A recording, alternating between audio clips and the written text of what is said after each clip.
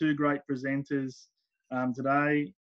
Great coaches. The records and their resume speak for themselves, but they're even better people. And I say that firsthand, having worked for both of them as an assistant coach. They're outstanding people, and we'll learn a lot from them today. So I don't want to talk too much because I've already sort of taken up your time with this little delayed start. But if we can just make sure everyone stays on mute throughout, other than the person that's going to present, which first up will be Shannon Seebohm. Shannon, if not the most successful, certainly right up there, Australian junior coach of all time. He has won 2 golds with World Championships, one with the under-17s and one with the World Junior Games team, and then 1 bronze medal with the under-17s. So 3 medals from 3 World Championships, which is an outstanding result.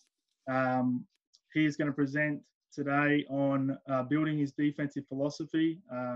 And very lucky to have Shannon on board. So with no further talking from myself and no further delay, let's get into it, and I'll pass over to Shannon.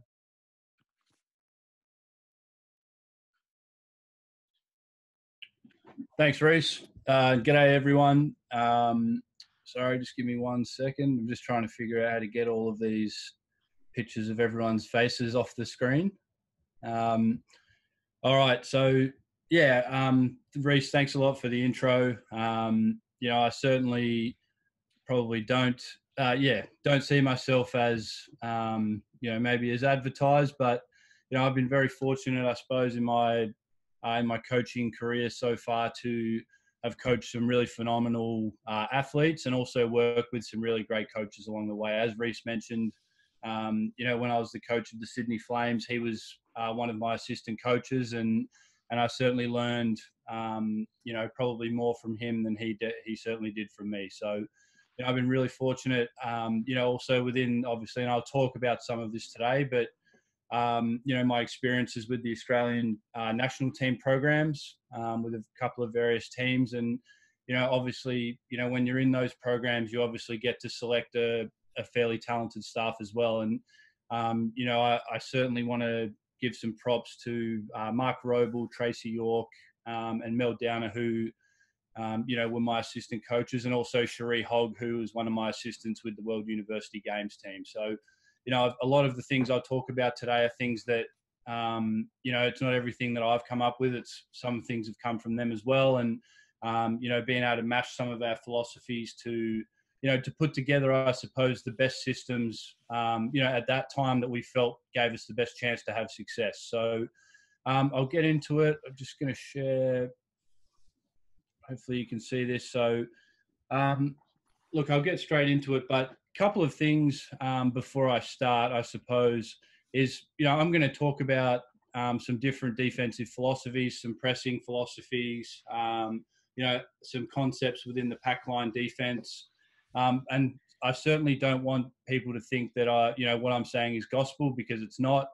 You know, there's a million different ways in basketball, I think, to do something.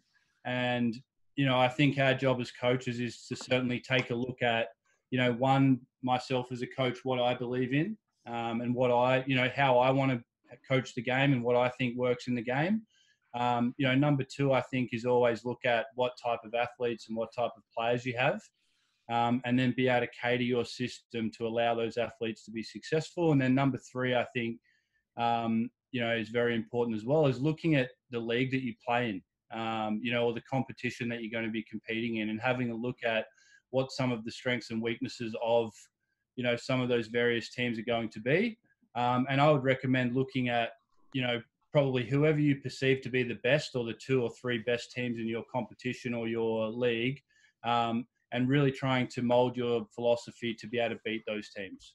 You know, I know, you know, for us personally with the Australian teams, you know, and every Australian team, I think, that goes away, is the main thing that we always look at is how we're going to beat the USA. So if we get to a quarterfinal, a semi-final, or a gold medal game, you know, what philosophies and what strategies do we have in place that we think can, you know, help us to beat those teams or the top teams in our comp. So, that was part of the, I guess, thought process. And I'll get into a little bit more detail in a moment. Probably the first thing on this slide here is, I believe, and this was important with the first under 17s team that I had. When just like going to a nationals or whatever it may be, you'd never really have a whole lot of time to prepare. So I think it's really important that your philosophy or your system that you're going to be installing is simple enough that your players can understand every aspect of it and why you do it. So with the 17s group, and I'll go into some of our philosophy today with, that we had success at 2 under 17 world championships with, but, it had to be simple. We'd get maybe 2 camps to pick our team and install things. Maybe the first tournament, we got 1 tour to China and played 6 games, which was great because we were able to explore with that philosophy and iron out some of the kinks. But in the second World Cup I went to, we didn't get that. So we didn't get a tour. We got, I think, 2 camps to select the team, and then we headed off to Belarus for the World Cup. So we knew we needed something that the players could understand. And then I guess what we did from there was I looked at, what I believe as a coach and my philosophy and how I want my teams to play, and I actually broke it down into 3 different phases. So, similar to what people have done on the offensive side with your pace, poise, penetrate, or, whatever you want to call those 3 phases of the shot clock, we broke our defense down into the same type of philosophy. So, I found that, that really helped because with our players and even with other teams that I've coached where I've used this or done this, it fits with that whole method of teaching. So being able to sort of show some film, as I'll show you guys a little bit today as well, hopefully it works, but being able to show, the entire defense and explain the system and be able to explain why we think this is the best system for us and sell to the players how we think this is going to help them be successful and us to, our team to be able to win a gold medal or win our comp. And then, when we get into our practice sessions, once they've seen the whole, now we can teach each piece individually, to get all the detail in and the small details that we need to be able to execute to be successful. And then you bring it back to the whole again when you scrimmage or when you go into your games and then you teach from there. So, I found that was a really good way to prepare our teams in a short space of time and be as efficient as possible. The other things I like about this system, so, I'm not a big, I say this when this year in the WNBL, I think I probably went away from some of my beliefs and philosophies trying to search for answers and search for quick solutions, which I don't think is the best way. So what I like about this is, we're very clear and consistent on how we defend specific actions. So whether that's our one-on-one closeouts, whether it's our pack philosophy, whether it's guarding specific sets or common actions like a pistols action or a horns flare action or a screen the screener, like small to big screen the screener action. Depending on the part of the floor and things like that, but we're very consistent with how we do that. So, I believe that's it's a good way to go, even though maybe you give up a little bit to some really talented players by guarding it the same way every time. I feel that, over the course of a season or over a course of, a 5, 6, 7 week preparation where you can use film and teach, it gives your players the chance to be really good. If we had have chopped and changed every game and said we're going to go under this screen against this player, and today we're going to switch this cross screen, tomorrow we're going to go underneath it, unless you've got really talented players or your players are simply better than the other team's players, you're probably not going to defend those actions quite as well or as effectively.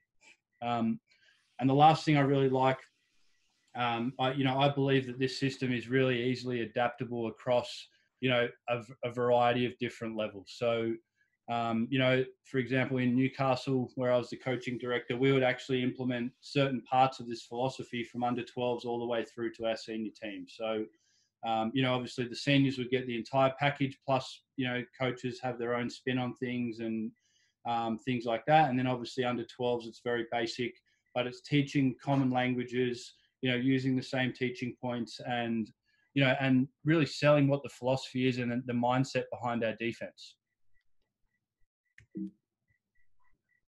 A couple things. So, with teams that I coach, and again, doing this presentation and having to think about all of these things again has been great for me in my current off season, because it's given me a lot more ideas of what I want to be next season. But some of the things that, with my teams, I think are non-negotiables, or that if we do these things are going to help us be successful.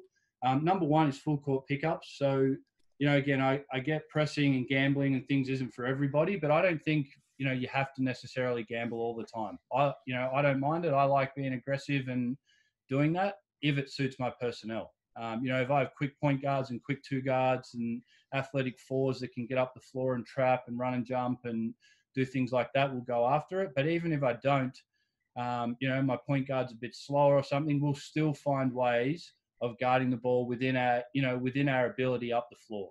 I'd never want to just sit back at the 3-point line unless we're playing zone or something, and allow teams just to walk the ball up and get into their offense. The second point is communication. So, it's the biggest thing, I think, if young players could take one thing away if they want to be pros, is learn very quickly how to talk effectively on the floor. So, we use the term early, loud, and continuous. And that comes to everything: our closeouts, our gap help positioning, our low player, pick and rolls, pin down screens, all of those things. We want to make sure that we're talking those, and communicating to people as early, loud, and continuously as we can on the floor. Number three, is our pack positioning, or our gap help spots. And I'll show some clips in a minute, but if you want to play the pack defense, being disciplined with that is the most important thing. If you give up, and I'll get to close out shortly, but if you're giving up a lot of straight line penetration, or you don't have players, in the right positions in the floor, crowding the court up, it becomes very hard to get stops, and you're going to give up a lot of easy, 3-point shots, layups, and free throws, which we don't want. Number four is multiple efforts. So, again, it doesn't matter what type of defense you play, and you go and watch a lot of film. And I watch my team this season after our games when I do our cut-ups. And, you'd find a lot of possessions where players off the ball are just standing out of stance or standing around. And what you'll find is they'll always be late for the next thing they have to defend. So, if I'm on the weak side and then all of a sudden there's a down screen and I'm out of stance, you can bet I'm going to be late chasing Kia Nurse off a pin down for an open three. Whereas if we're in a stance and we're on the balls of our feet and we're constantly active and fighting for our position, it gives us a much better chance of getting stops and being effective defensively. And the last one, again, is a fairly universal term. I think any basketball game you ever go to, you'll hear coaches call this out, but blockouts, it can't be stated. There's no point, asking our point guards to pick up, talking every screen, being in the right spots, playing with multiple efforts, if we don't block out and finish a play. The worst, I think the coach killers, are always those second chance points. So, offensive rebound, kick out three late in the game. I think, Canberra had a play like that at the end of their game that won them a title. So Kia Nurse ended with a three at the top of the key, off a loose ball get or something like that, and won them a championship. So, you can look at it on the other side, the south side. Missing that opportunity could probably cost them a title. Just quickly before I get to, some of the system stuff, some other things maybe you guys would like to think about, and they don't have to be these goals, but, we try and look at our philosophy and our system, and give our players goals every game. So, we know when we go into games what boxes we need to tick defensively to give ourselves a chance to beat the best team in our league. So, for us, it's less than 30 points in the paint. I think this year in the WNBL, the best team in the league defensively was Melbourne, and they gave up 32.7. So, 30 is ambitious, but our belief is if we set ambitious goals and we get to 32 or 31 points, well, that's going to be good enough to help us win. Less than 15 free throw attempts. Again, the analytics come into it a little bit. We don't want to foul. We don't want to put teams to the free throw line. Again, it's the highest value shot in the game, so we don't want to be giving that up. Again, less than 10 boards a game comes back to that block out philosophy.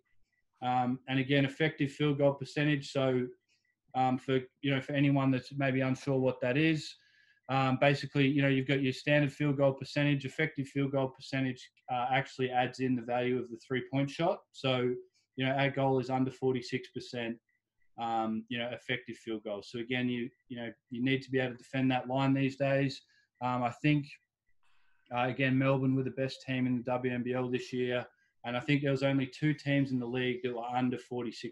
So every other team was 47 or above, including mine. And that's something this season, this upcoming season, whenever that is, that's going to be a goal that we're going to be definitely looking to tick off this year. And the last one, people have probably heard of this, but we call them kills. So we want to get 6 lots, at least 6 lots of 3 consecutive stops every single game that we play. Okay, so now I'll just get into, so I spoke about this a minute ago, but just how we break the shot clock up defensively. So again, it's nothing, nothing too complex, and we're certainly not reinventing the wheel or anything like that. And it's probably, nothing that coaches haven't done or thought of before. But I just feel, like I said, I feel like breaking it up like this certainly helps, teaching it, but also helps players understanding it exactly what we want in each phase defensively. So, the first 8 seconds of the clock. So there's obviously 2 situations we can have: a missed shot, which means we're in defensive transition. So, our goal in that, I like to have 3 players go to the offensive glass, 1 person back, and another player, which is usually our point guard or our 1 or our 2, sort of hovering around the top of the 3-point line, ready to pick up the ball handler. So we want to be able to do that every single time. Obviously, when we lose possession, the other team rebounds the ball. We need to have some urgency. So we need to sprint back. Our goal is to get, a big back to the basket, get our guards back to guard the wings, and really try and build a wall, and clog the floor up as much as we can in that early phase of the clock. I feel like, under 12s, under 14s, under 16s, probably 60+% of the baskets scored are in transition. In the pro game, it's a little bit less, but, my team last season, we gave up more points in the early phase of the clock than any other phase. So, that's an area we certainly need to work on for next season, but, it's a really important phase. The other way, obviously, you get to your first 8 seconds is off a score or a dead ball where the referees touch the ball. So, for us on made baskets, where we can, we want to try and get our 4-man to pick up the inbounder, and really pressure the inbounds pass. Our point guard to find the opposing point guard as quick, or the matchup as quickly as possible. And we want to be smart, but we want to disrupt. We want to try and take at least 8 to 10 seconds off the clock before the other team gets into their half-court offense. We feel like if we do that, then it takes a lot of pressure off, the rest of our defense, only having to guard for 12, 14, 15 seconds every single time. The middle phase, and I'll get to some of the detail around this, but the middle phase for us, once there's been an entry pass into offense, we're into our pack help position. So, so we want to shrink the floor. We want to keep the ball away from the keyway, not allow easy post catches, not allow people to be able to penetrate through the elbows or penetrate baseline for layups. Because again, we feel that giving up those types of penetrations, give up the highest percentage or highest value shots in the game. So your layups, free throws, and wide open 3-point shots. In this phase, it's really important to us. So this is where our multiple efforts start kicking in. So, can our players stay in a stance? Can they, fight through a down screen? Can they talk a pick and roll and come out in hard show and then recover quickly and then get to a post defensive set or look? So, all of those things are really important for us. And then in the last 8 seconds, it's about sticking to our philosophy, our plan. So, not allowing, not breaking down and not getting out of stance or not creeping out of our pack and opening the floor up and giving up a layup. Once we get teams to that last 8 seconds, that's where we feel like, our players should start licking their lips and really sitting down in the stance and playing, okay? Because now it's a chance to force a bad shot and start our transition.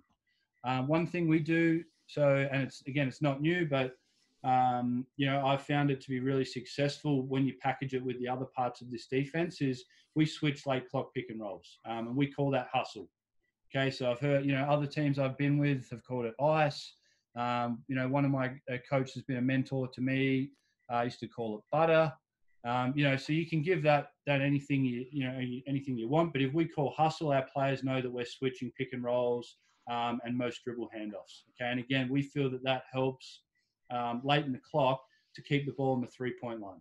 It's a lot harder for offenses to penalise a switch on a post up or with more ball movement when there's only 5, 6, 4, whatever seconds to go on the shot clock. Quite often you then find the guards trying to take on a big, which we hope leads to a contested jump shot that we can rebound and run off. All right, I'm just going to switch my screen. So go to a little bit of film. I hope for everybody that this works. I trialed it today and it seemed to work okay. If it doesn't work or it's a bit laggy, I apologize. I think Reece is recording this and we had a practice run today and it worked quite well. So I'm just going to go through a few clips to begin with, just, of some of my team and some of other teams that I like and I've seen do these things well, just to explain some of the early clock, I suppose, concepts. So the first clip we've got is Virginia Commonwealth University, who used to be coached by a coach by the name of Shaka Smart, who's probably one of the best pressing coaches in college basketball. So just mute these. Okay, so this is just a good look at, some of our dog and plugger concepts. So I spoke about our, in the clip start, you can see the players just inbounded the ball. So we've got our dog now coming to pick up the point guard and our plugger now getting towards the middle of the floor here to shrink the floor. One thing as a coach that, tells me that we're doing a good job of disrupting a team's rhythm is when you start seeing teams bring this third player into the backcourt. I think when teams start doing that, I know for me, I certainly think that that's a sign we're starting to get them rattled, and we should start picking our aggressiveness up a little bit more, because that's where we've got a bit of an advantage. So again, you see as the play evolves, there's good pressure. One of the things we talk about a lot off the ball is being up the line. Okay, so you see just here, this player in the circle, and this other player here, right? They're doing a good job of shrinking the floor. So now this ball handler, right, doesn't see as much space to be able to attack. And you can see the guy here, right, he's doing a really good job of stunting at the ball handler. So he's faking with his feet, faking with his hands, right, trying to fake like we're coming to trap or we're going to be disruptive. And it automatically puts this guard now into a sped up situation. So they've seen the stunt.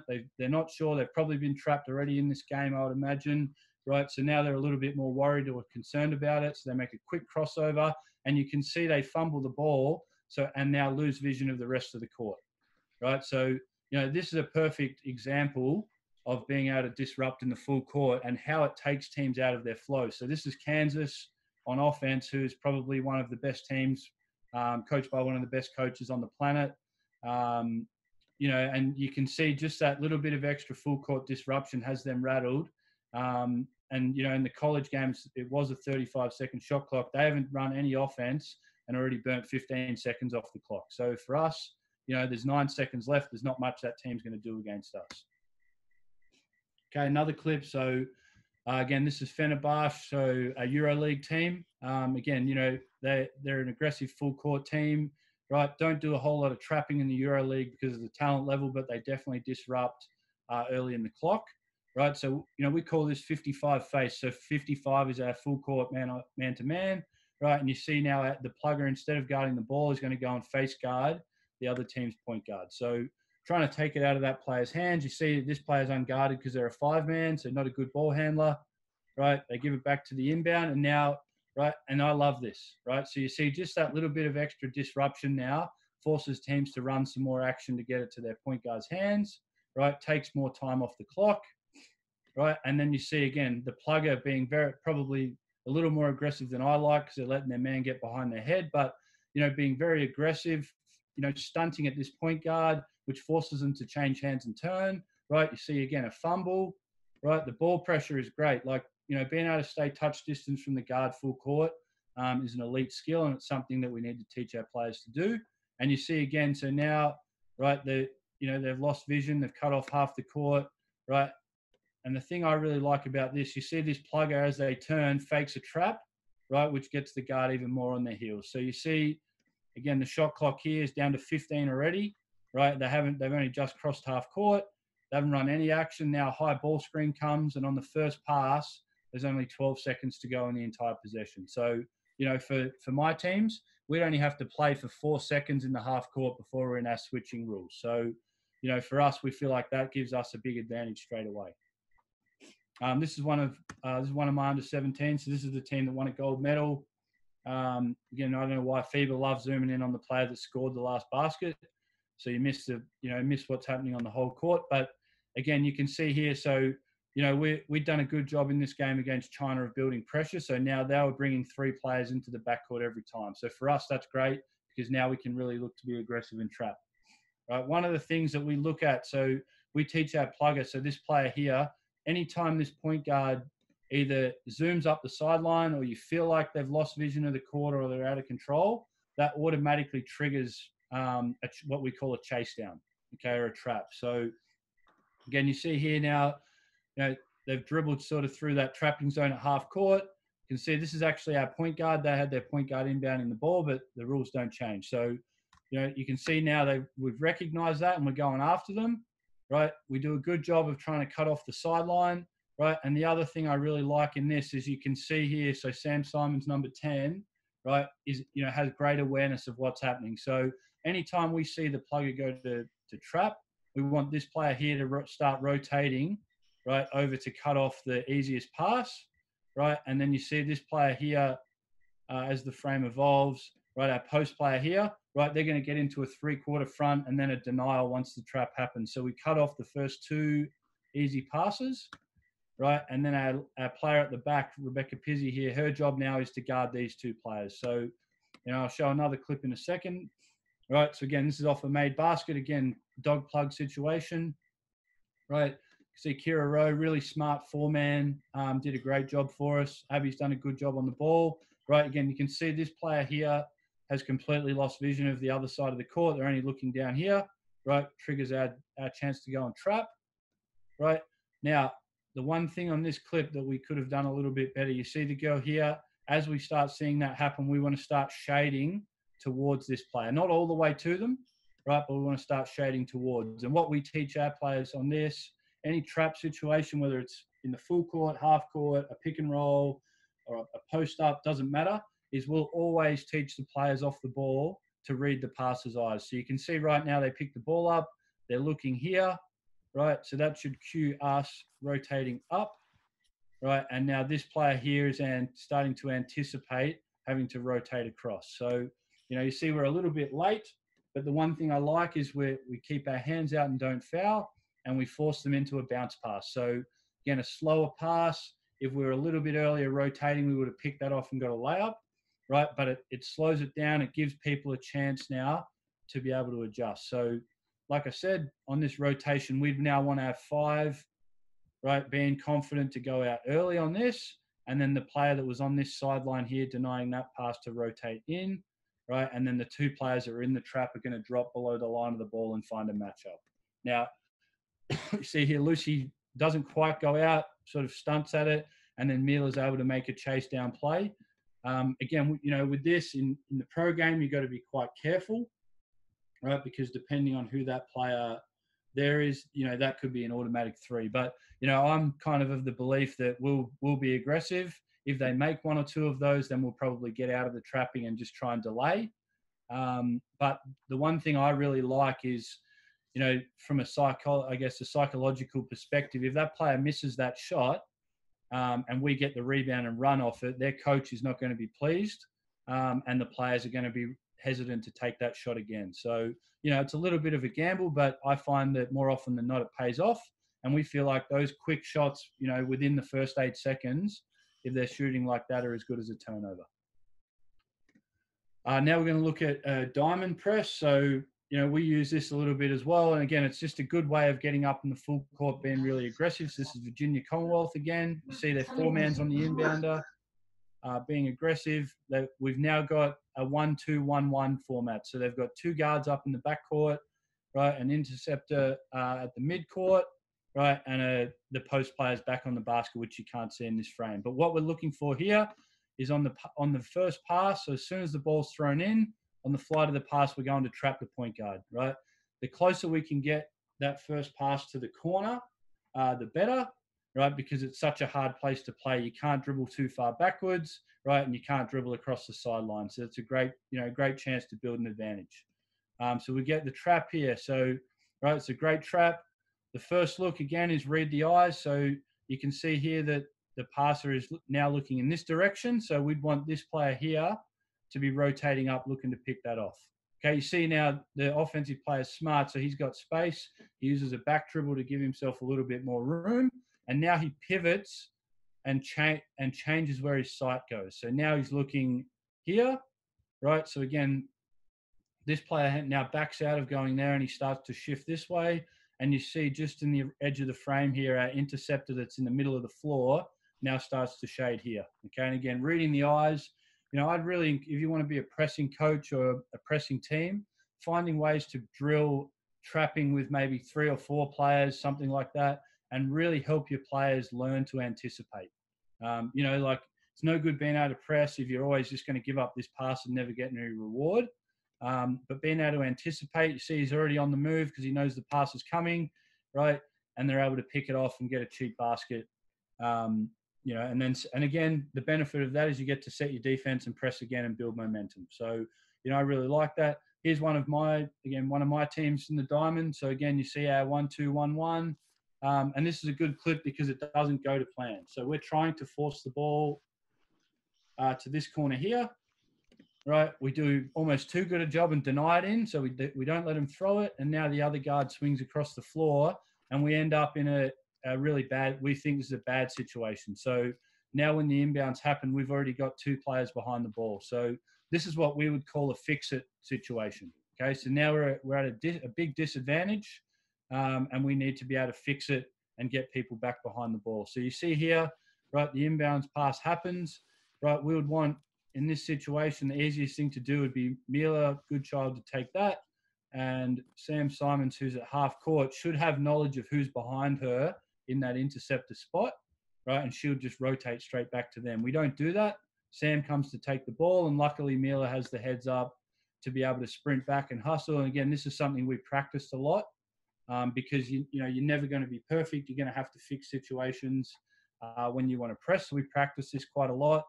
And by the time they catch this ball, we're able to sprint back, right? And again, they trip over, right? It's not a great ball handler, and you see some great hustle to be able to get back in the play and come up with a loose ball and win us a possession. So, that's a little bit of what we do in the first phase of the clock. I'm just going to switch back to the PowerPoint. If you have questions and things, I'll try and have some time at the end if Reece allows it. I know Gori's got to speak too, and I don't want to take up his time. Hopefully everybody can see the next slide, right? So now we're just going to talk a little bit about our pack line system. So, this is more once we get teams into the half court. Okay, so our pack line, you see the first diagram over here with the red line, that's the pack line. Okay, so it's a line, 17 or so feet from the basket. Again, depending on what you're coaching, men, women, juniors, seniors, your pack line may be further from the basket, right? Because obviously the skill level, the athleticism, size, all those things change. So you need to be able to adjust. But, we like to really try and crowd the floor and pack it in. So we have basically all 4 players that are not guarding the ball, right, are going to have both feet on the pack line or both feet inside the pack. Okay, if if the ball's on the wing, then someone will be on a low split position, or we still do all of that, right? But we want to make sure that players that are 1 pass away, as you see in the diagram at the bottom of the page, right, are kind of halfway between the ball and halfway between their man in a flat triangle stance, which I'll show in a minute. And really you can see just in that diagram how much space it takes away from the ball handler. So that allows us then to pressure the ball a lot more heavily because there's less penalty, there's less space, less chance of blow-by penetration. And we feel like if we can pressure the ball, it's going to do enough to slow the other team's offensive execution. We don't need lane pressure. This defense requires a lot of discipline. So, X3 and X4 here can't be flying out of their pack positions trying to steal and gambling, because, again, it opens up back doors and gives up, again, that equals high percentage shots or high efficiency shots.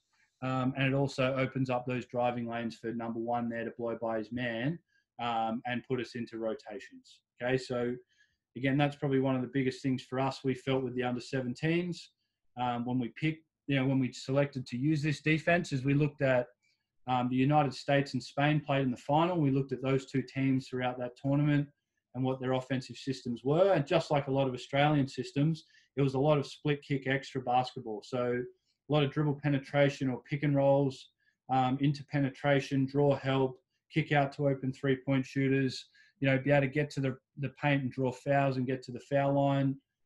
Spain had had 40 points in the final just by attacking off pick and rolls and being able to get in the rim. So we wanted to be able to slow that down, keep the ball in the three-point line, and we felt this defense was the best way to do it.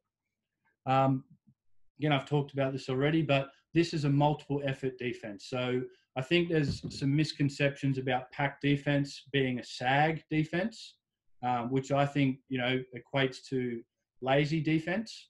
And some teams probably are that. They probably feel they can just sit back, be lazy and sit there. We don't allow that. So we want all of our players, every single possession, every time the ball moves, to be active. So you must be in a stance. You must move on the flight of the pass. And you have to be ready to fight through screens and still do all of the things you normally have to do while we're trying to get this done. And I think, one of the biggest things for me, and I think the under-17 teams that I was very lucky.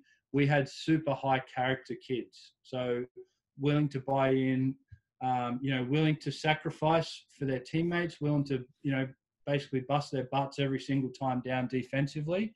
And you don't always get that. Sometimes players just refuse to commit on the defensive side of the floor for whatever reason.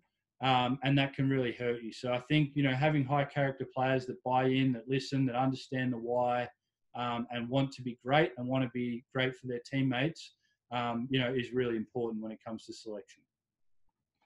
Okay, and just quickly talk about closeouts. So I think this is probably, it's the most common action in a pack line half-court defensive system, right? Again, you think about pick and roll basketball now is designed to put two players on the ball, right, and put players that are in help positions into closeouts. So, every time the ball shifts in a pack, you must, it goes to your man, you're in a closeout. Every time there's a skip pass or dribble penetration and a kick out, you're into a closeout. So, it's something that needs to be practiced and drilled over and over, probably every session at the start of your season until you feel like your kids are good at it. And then it needs to be done every week to be able to maintain and continue improving the entire team. Some things on technique for closeouts. For me, I think it's all in the first couple of steps. So, like I said, on the flight of the pass, being able to sprint, being able to get to your man quickly, because we are, maybe a meter or two off of our player sometimes, you need to be able to get there fast and, one, take away a shot, and then two, be able to contain penetration. So one of the things we teach, which isn't everyone's cup of tea, and I understand that, is arriving with two high hands. So I think, especially pick and roll basketball, one of the things that generally happen after a pass out of a pick and roll is going to be a high-low pass, right? You think about your flow offense, for example, out of a drag screen, that's the first look, or, players looking to catch and shoot. So we feel like having our hands up slows down the ability to throw the high-low, makes them use a pass fake or change how they're going to pass. And then obviously puts us in a position to be able to get some type of contest on a perimeter shot. The other thing I teach, so with the feet, is we want them to be parallel to the three-point line. So that doesn't mean on the three-point line. It might be inside, might be a short closeout. It might be just outside against a really great player.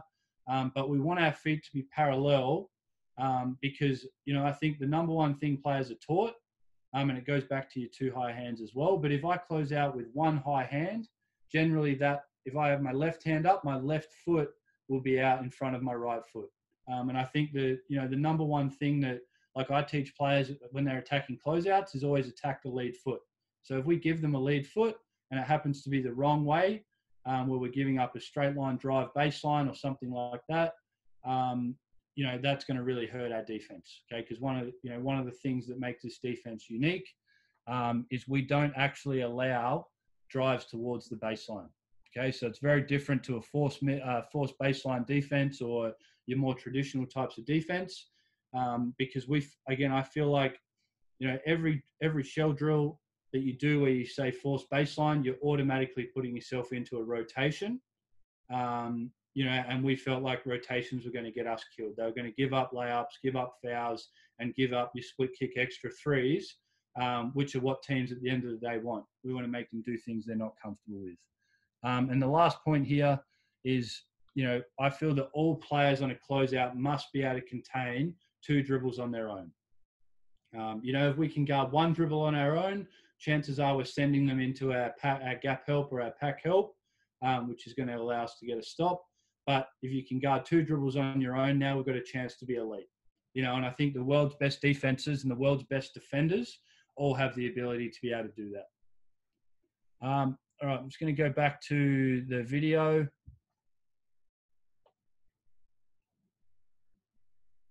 Okay, and I'm just going to start with a couple other clips. So I got these off. These are off the site B-Ball Immersion, off the YouTube site. Sorry, B-Ball Immersion. It's a great resource for coaches, obviously, that want to learn more about the game. But this is a coach that's a really good pack line coach and's coached it for a lot of years. He worked with some of the coaches that created the defense, and I just felt these clips really give a good, example of what your positioning and what our stances should look like. So this is a drill, 3 players, 2 coaches, and it's all about your positioning, moving on the flight of a pass, your closeouts, and you'll see as this starts rolling the multiple efforts involved, to really be elite at this. So straight away we see, the guy here, they're probably a little closer to the ball than their man.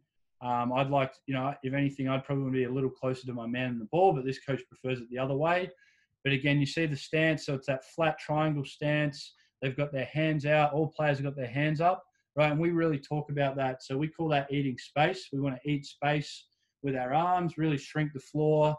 Again, if you imagine there's a player guarding the ball here, right, and they're pressuring the ball, this ball handler really doesn't have a lot of space to be able to attack. So you see as it evolves, as exchanges on the weak side, the players always recover to their gap. So you'll see they're never running directly to their man unless the ball's passed to them, right? They're always recovering to a gap. So again, there's a closeout, the ball moves as it's in the air and being caught, they're already in their next help position. Okay, again, this is, you'll see as this goes, but on the penetration, this team will stunt. So they just take one quick step and recover, right? On any dribble penetration, you see here, it's probably overdone. That's a 3 in our games, right? And again, I feel like their positioning is a little too close, but it's a drill and they're probably really excited. But again, quick stunt and then recover to your man. So you take away kick out passes. Again, penetration, right? Stunting the ball handler, really taking away those driving lanes, and then being able to close out again effectively every time. Okay, second one is the same thing. And these are drills you guys might be able to, I can send you this film or links to some of these. And these are drills you can use with your team to really drill and nail down the habits of being elite at this.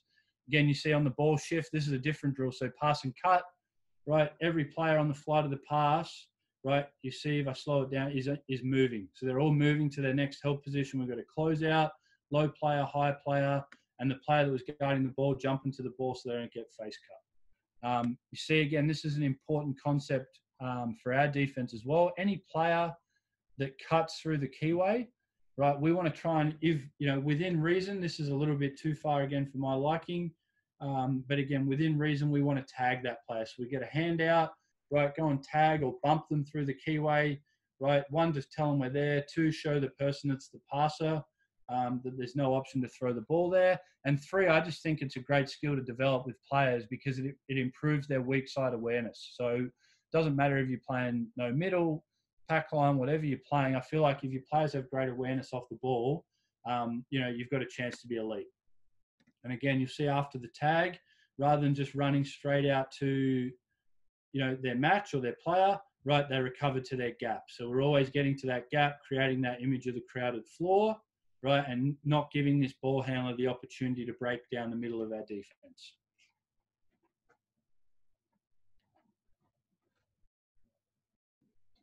Again, another tag you see, so 2 tags, right, and then straight into active recovery. The guy at the top here, right, is getting into his gap and he's ready to play again. I'm just going to take a look now at a couple of possessions of one of my Australian teams, and we'll just show like a possession in its entirety. So again, there's been a score, right? Our plugger didn't get to the inbounder, but they're in a good position now to plug the floor, right? Our point guard, China had some really quick guards, so we weren't going to get all up in their face initially, but you see as the game goes, we did.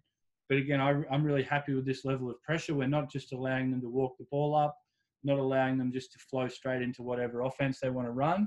And you see we're making the point guard change hands, right, and really have to protect the ball. You see here, Monique Conti, she's an elite, defensive point guard. She's got great foot speed and a skill set to be able to do this. But you see how much pressure this point guard's under, and then you see how far away from the three-point line this ball's caught. So, again, as the ball moves, you see our players now all moving on the flight. Sam here has done a great job with their closeout. So one of the other things I don't think I mentioned, but is we actually teach on our closeout to get our nose on the offensive player's low shoulder.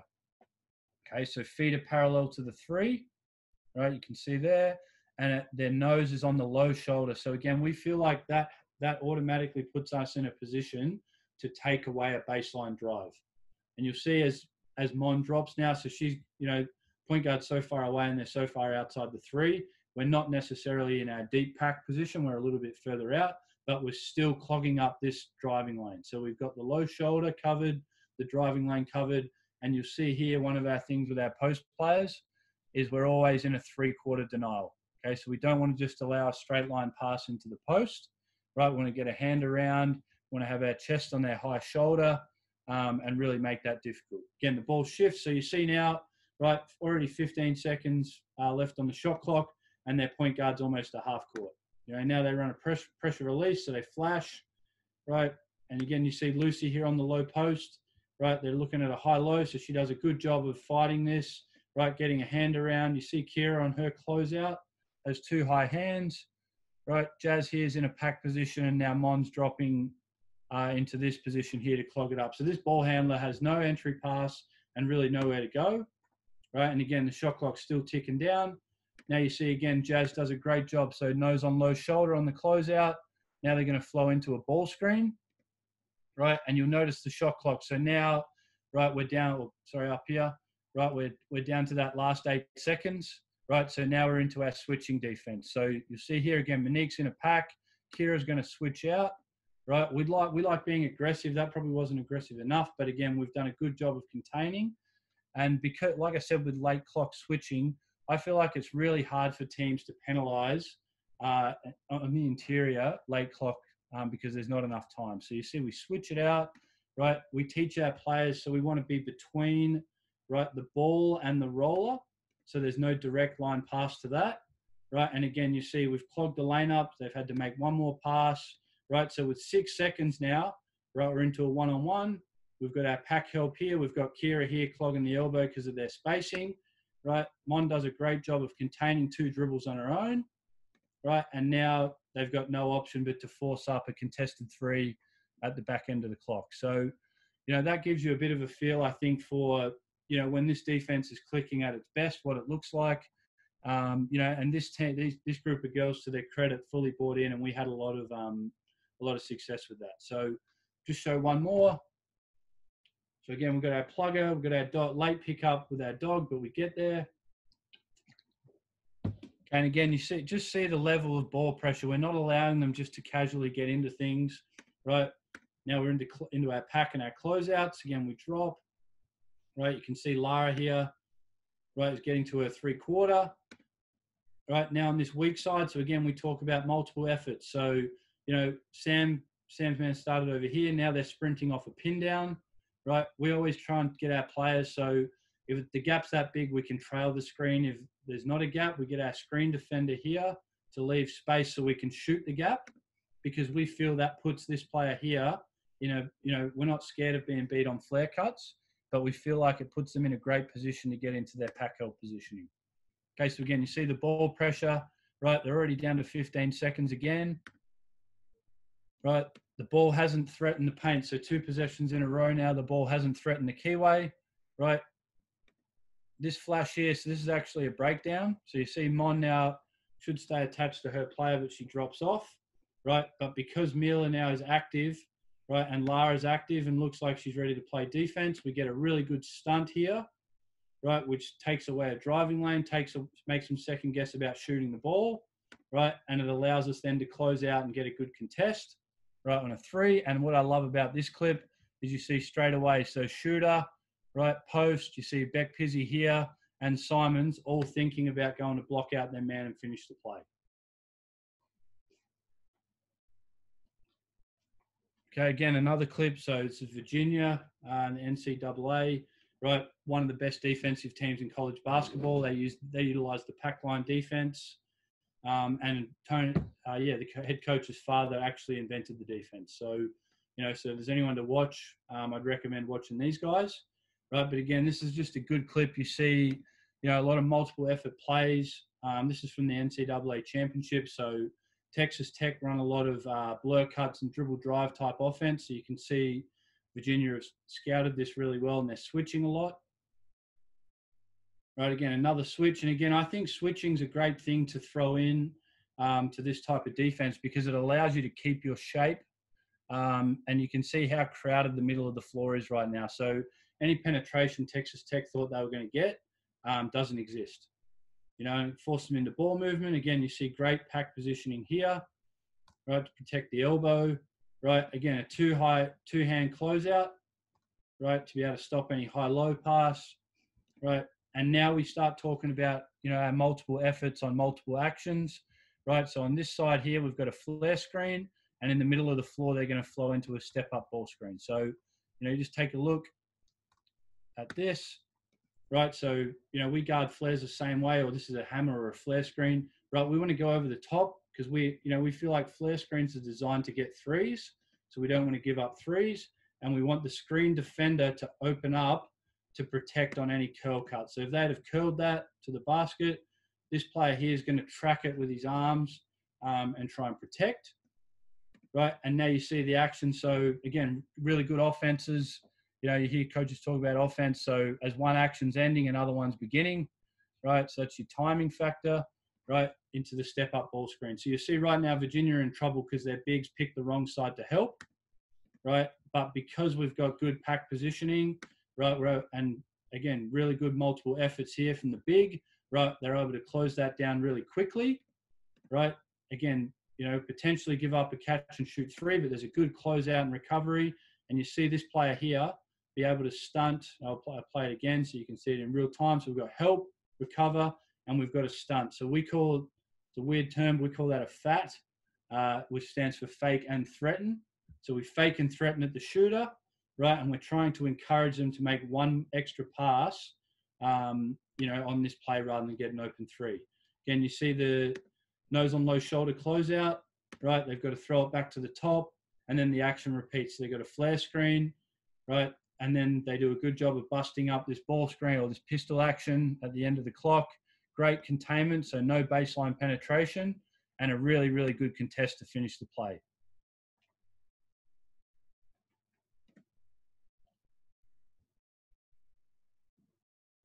Okay, so hopefully everyone's sort of seen some things there, that may be of some use.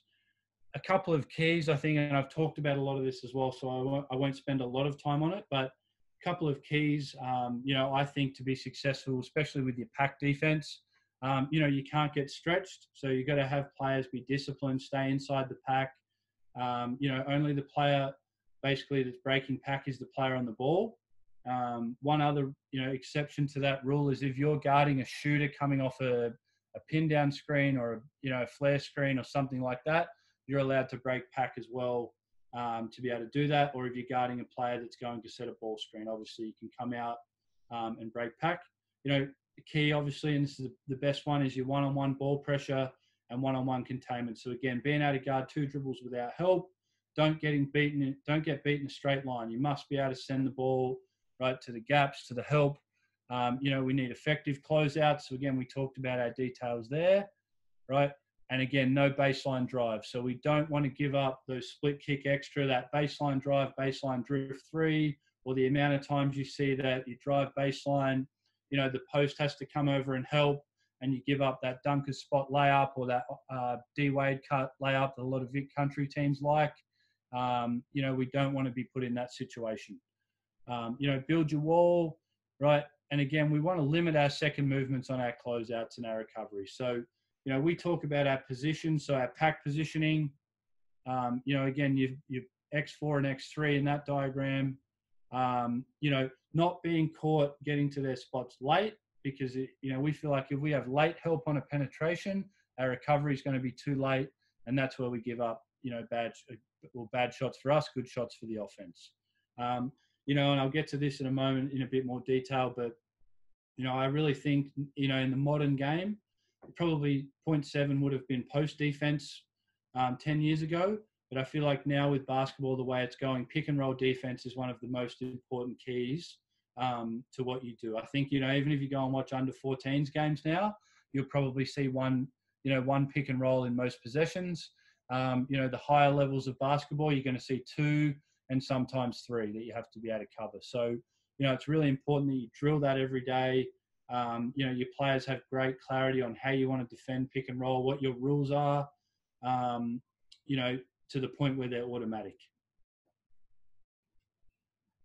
I'll go quickly through this, but, just as with any defense, there's pros and cons. I feel like there's a lot of pros for playing, the pack style of defense. I think the no baseline concept, if you're good at the other details of it, is great, because like I said, it keeps you out of rotations. I've seen multiple teams I've coached be really good at that and really disciplined with that. You are going to give up some points, just as you do with any defense. You might get beat middle or break down or something every now and then. But I think the more you take teams away from what they actually want to do, the better it's going to fit your D. Protecting the paint, being able to maximize your ball pressure, forcing teams, as you saw in those few clips I showed of my under-17s group, being able to force teams into late clock contested shots.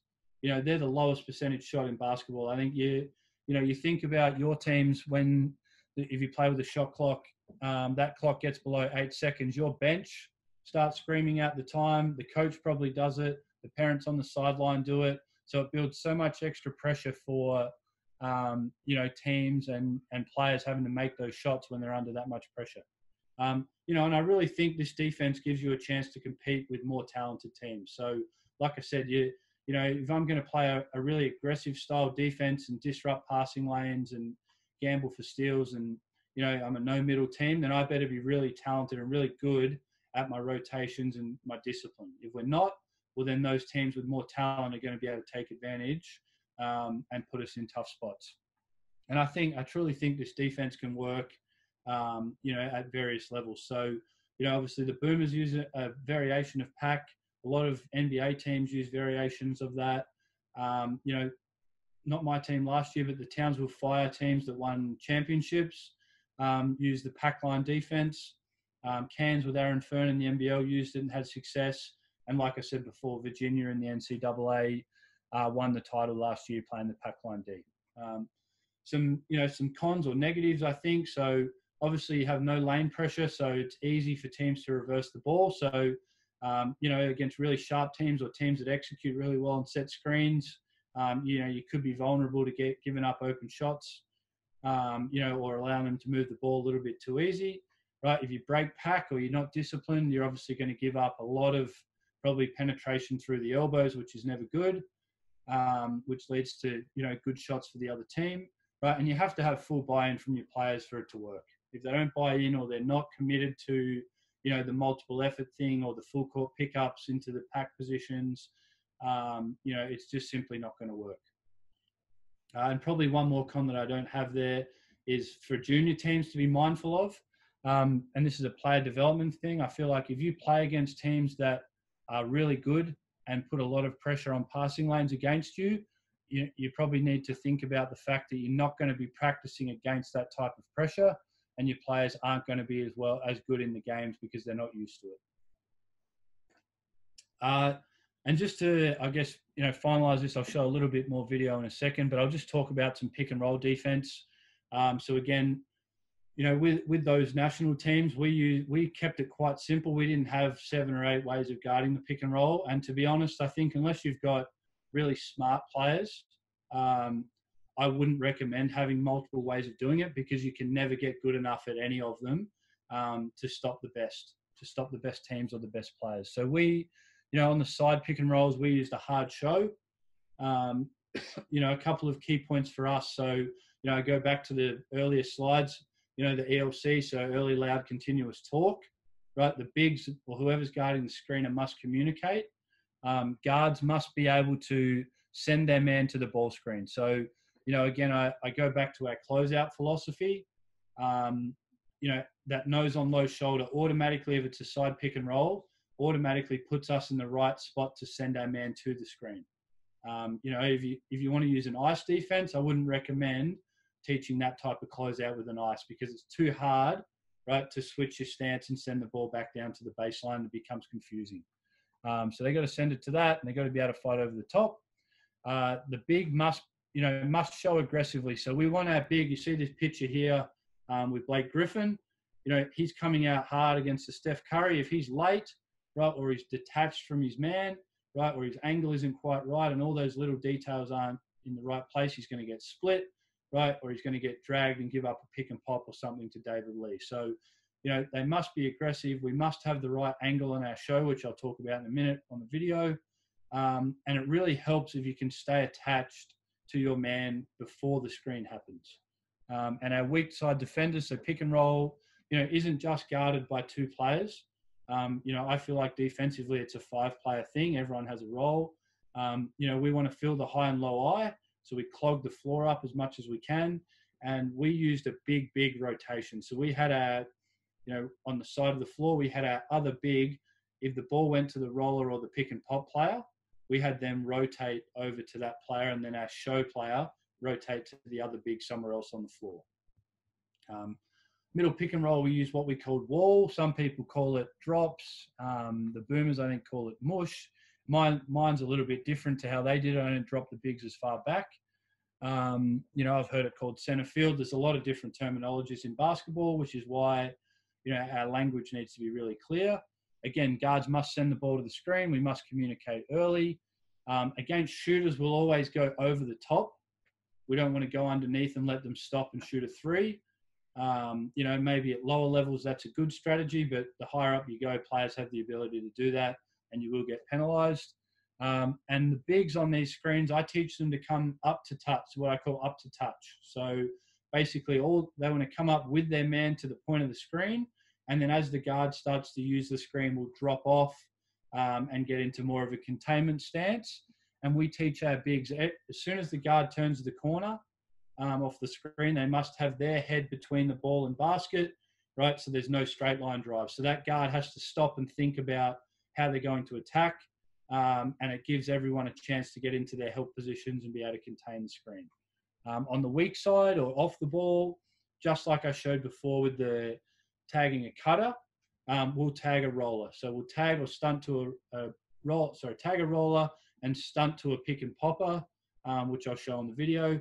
And then as I showed on the clip before, late clock, so under 8 seconds or less, sometimes it might be 10 seconds or less, we will switch screens, right? And again, we feel like that gives us a great chance late in the clock to build our wall, get into our pack positions, and keep that ball on the 3-point line as much as we possibly can.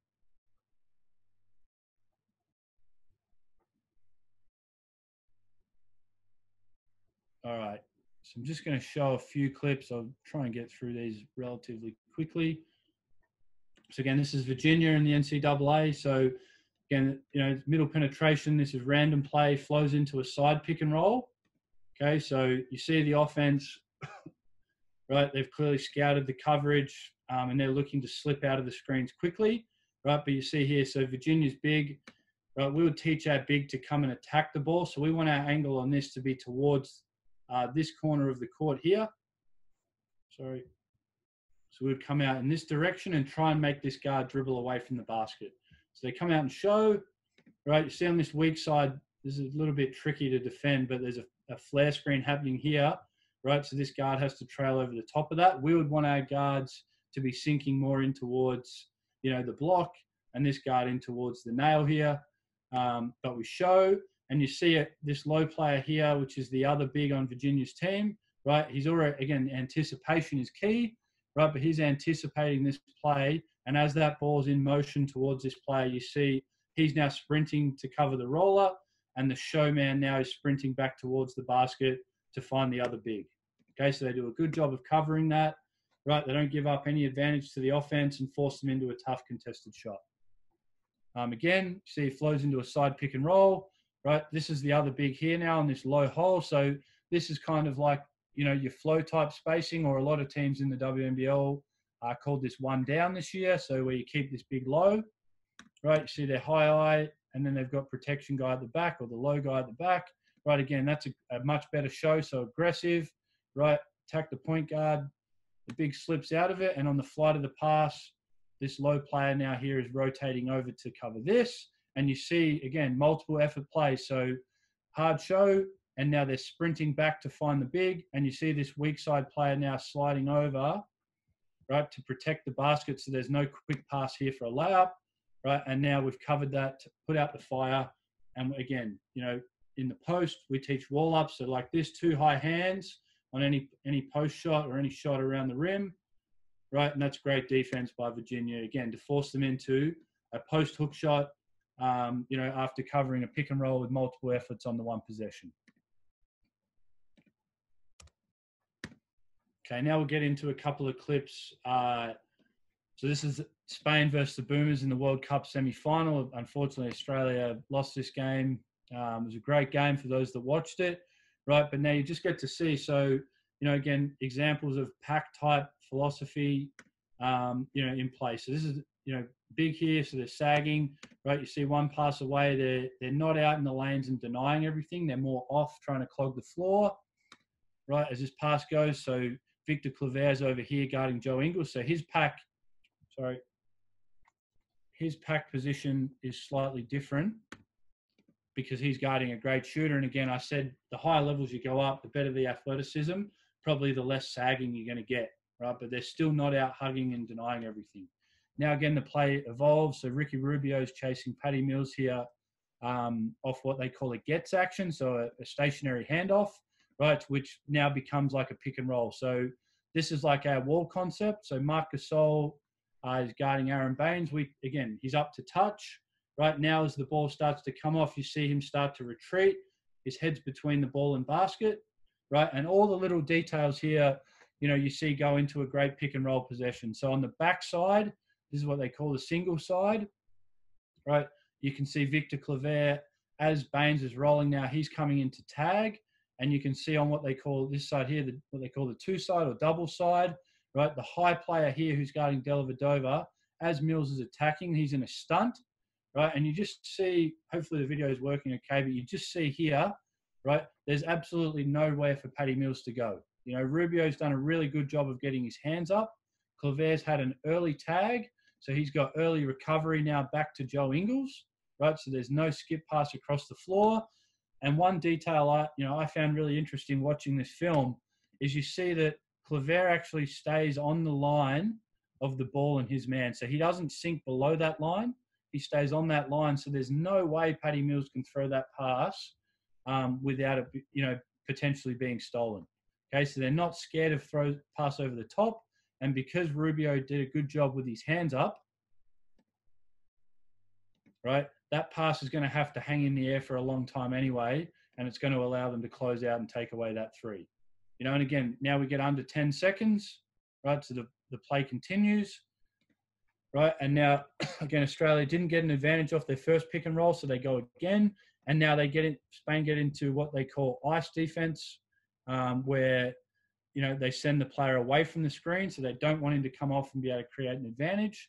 And again, you see Gasol's into his drop, a really aggressive stunt by Rudy Fernandez here. So, he's attacking Mills. And again, Rubio does a great job with his hands and gets a deflection and snuffs out that play. So, again, it's a really good example, of a very, very high level team playing defense. My 17 certainly didn't look like that. None of my other teams I've ever really had have looked that elite. But again, I just want to show examples where it's done really, really well against really high level NBA players, of what you can achieve if you drill it enough and your players play with discipline. Last couple clips. So I'll show a couple more.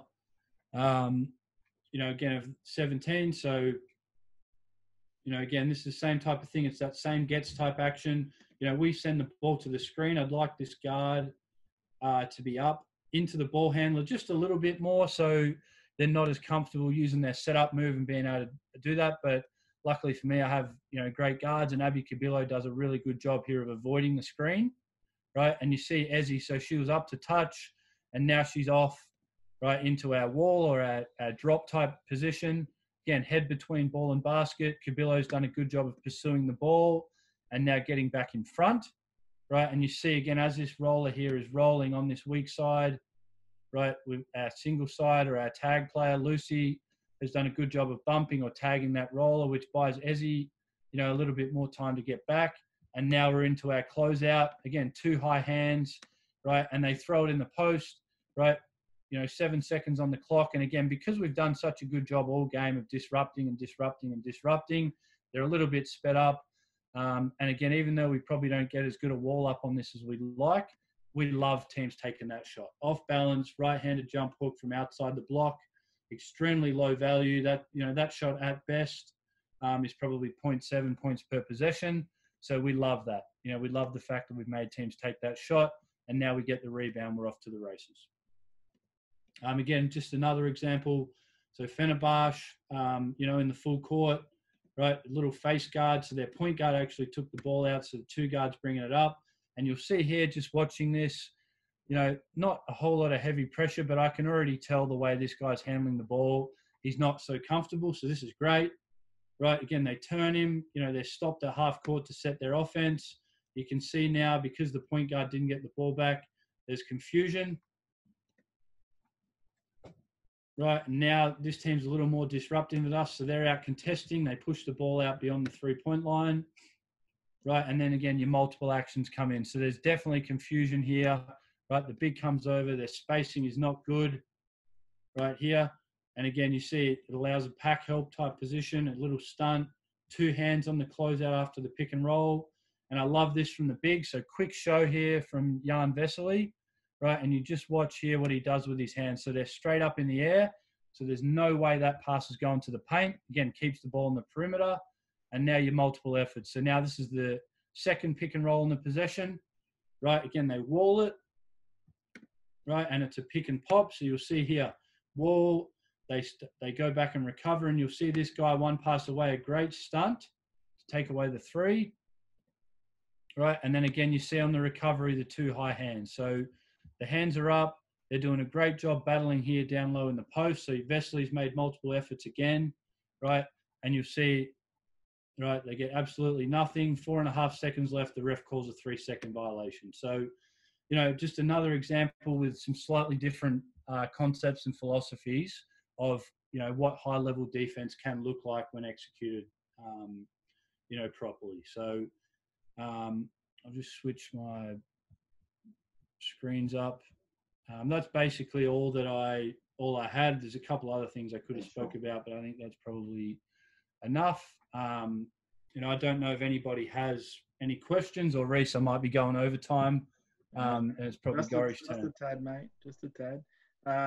But all very good stuff. Coaches will get a lot out of that. So there is a bunch of questions come in, and we had the same thing last week. The coaches seem to really want ask a lot of questions on the defensive end. So I'll try and get through a couple of them, but obviously cognizant of time, and we want to get Paul up to present on these pick and roll defensive coverages. So couple of quick ones, mate. Do you ever had any issues late game, or if you've got to change your defense, you've been a pack team, but you've got to go to something more aggressive. You've got to get in the lanes and disrupt. Has that ever been a challenge for your team because they're so well drilled on the pack? to turn it on in those crucial situations where you've got to change the tempo or go more aggressive? Yeah, definitely. That's a good question. Well, I would say probably the number one thing with that is what we try and do, and to be honest, I didn't do a good enough job of this last season, but we'll practice a lot of late game scenarios. So, we might sort of, and I'm going to meet with my assistant coaches in a couple of weeks, probably once the, I guess social distancing thing is done and whatever, and have a beer. But yeah, we'll probably sit down and talk about a lot of different late game scenarios we want to be prepared for, and that'll be one of them. So, if we're down 10 points or 7 points with 2 minutes to go or 3 minutes to go or whatever it is, what things we need to prepare our team to do to give ourselves a chance to catch up. And that would definitely be one of them. So, if we're down 10, we're probably going to look to leverage, our full court aggression a lot more. We may look to disrupt by switching a lot more and things like that. And we might also, have to work on situations where maybe, if we're playing Goriss with Canberra and we're guarding Kia Nurse or, someone like that, we might go a full face guard and have to come out of pack and deny them. I know Townsville, when they played Perth in the finals a few years ago in the grand final, they played a player named Sam Whitcomb who, can light it up and score 35 on any given night. They actually broke pack for her. So they drilled, within their practices, playing pack with 4 players. So they'd break pack to deny the, the superstar or the key player. And the rest of the team played the same pack principle. So that's probably what I would look to do. I think late in games, you want to try and make maybe teams lesser, less talented or less creative players make the plays and keep the ball out of the better players' hands. And I think that gives you a chance to, get stops and get yourself back in games. For sure. Similarly, I mean, you're always going to give up something, but, you hustle or you switch late clock. And you said that you think that's quite effective. Do you find there's challenges with the rebounding mismatch at times? Yeah, definitely. So one of the things, we didn't have that issue with the 17s, but we had really good rebounding guards. So, like Jasmine Simmons, who's at Oregon State, I think she had 15 and 17 rebounds in a semi and final or quarter and final, something like that. So, she was a great rebounder, and quite often it was her or Jazz Shelley switching those pick and rolls. What I would probably encourage, and there's lots of video out there you can find, but one thing I would incorporate now into that scheme is 3-way switching. So, where basically you have, say if it's my point guard, it's a 5'5" point guard, switching onto a 5-man late in the clock.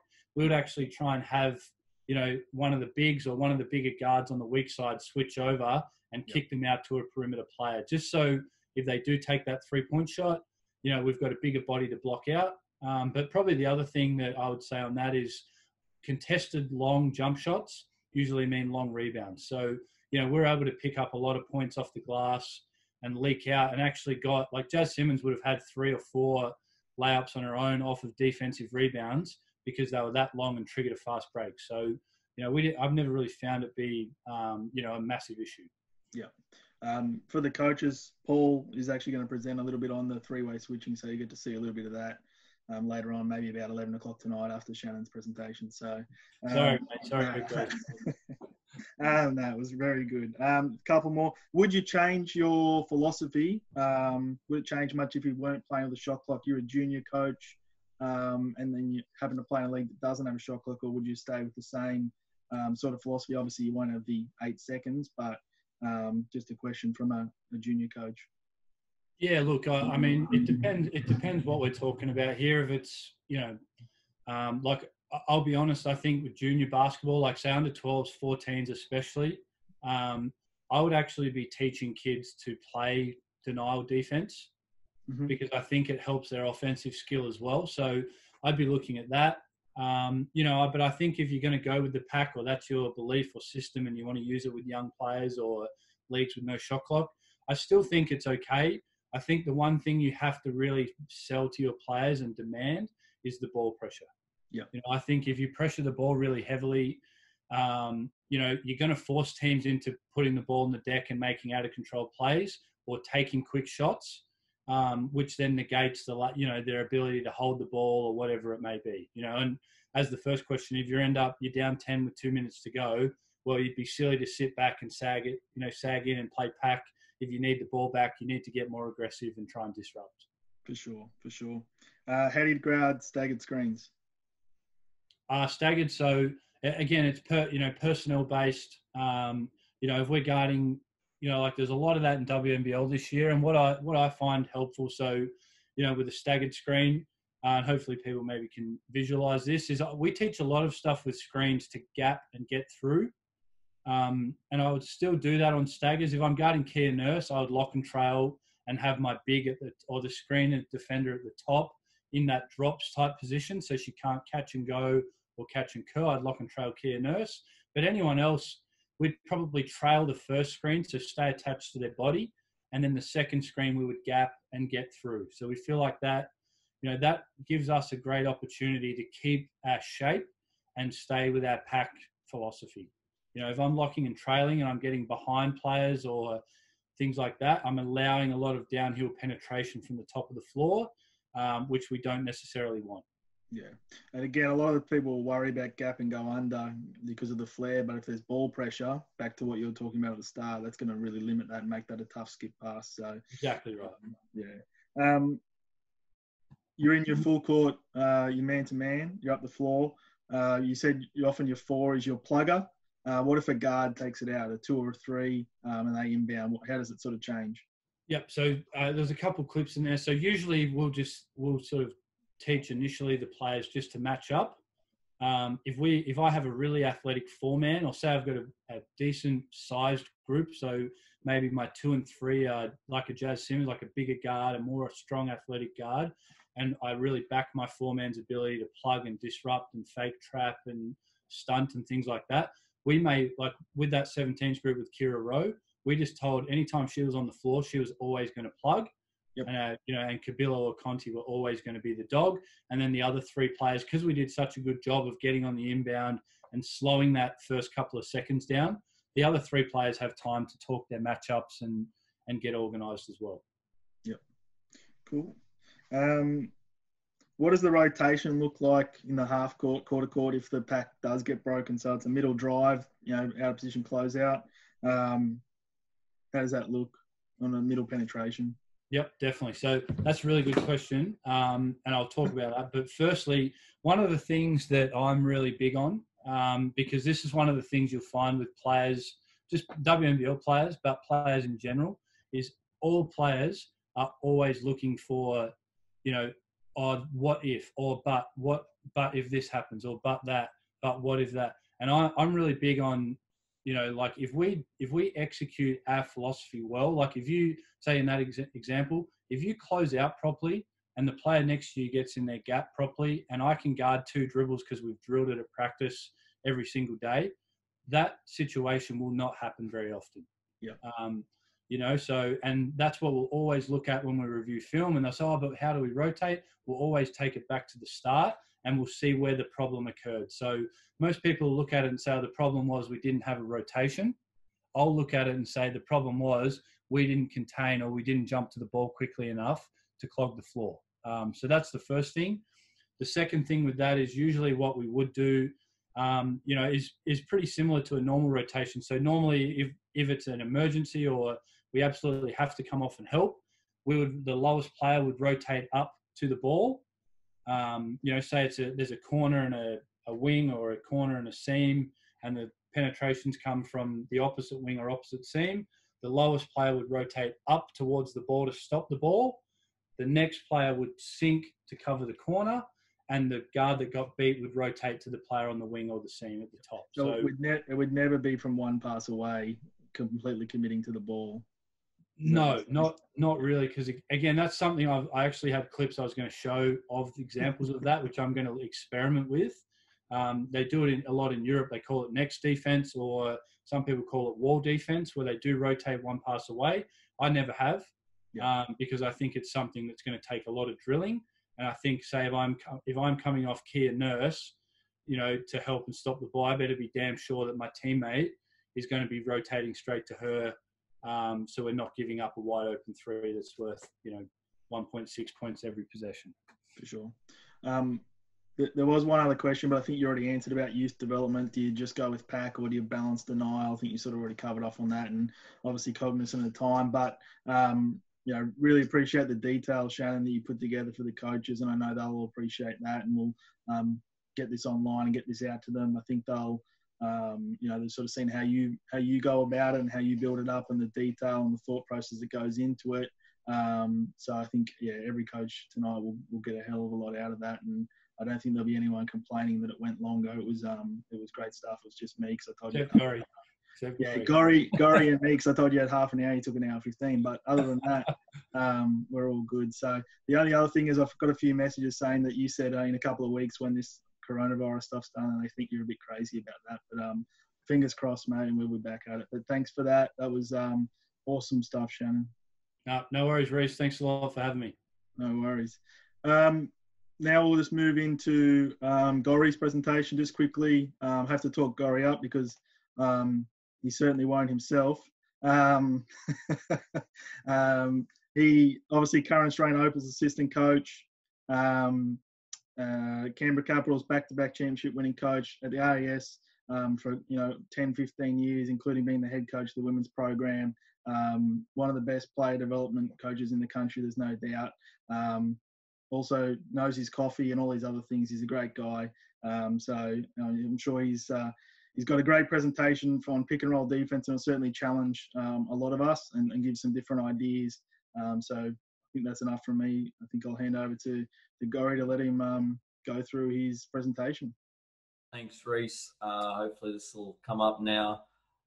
Just like I guess Shannon said, is I've been able to work with a lot of very good coaches that have shaped how I teach and coach the game, but also have had an influence in the pick and roll stuff that I've done. And some of this is with, with some of the working with some of those coaches across my many years at AIS and in the WNBL, but also now working with the Opals with Sandy Brondello. So it's not just my thoughts and my ideas. It's a lot of other people's that I've got from, coaching in the WNBL, coaching in Seebohm, and coaching within the national program.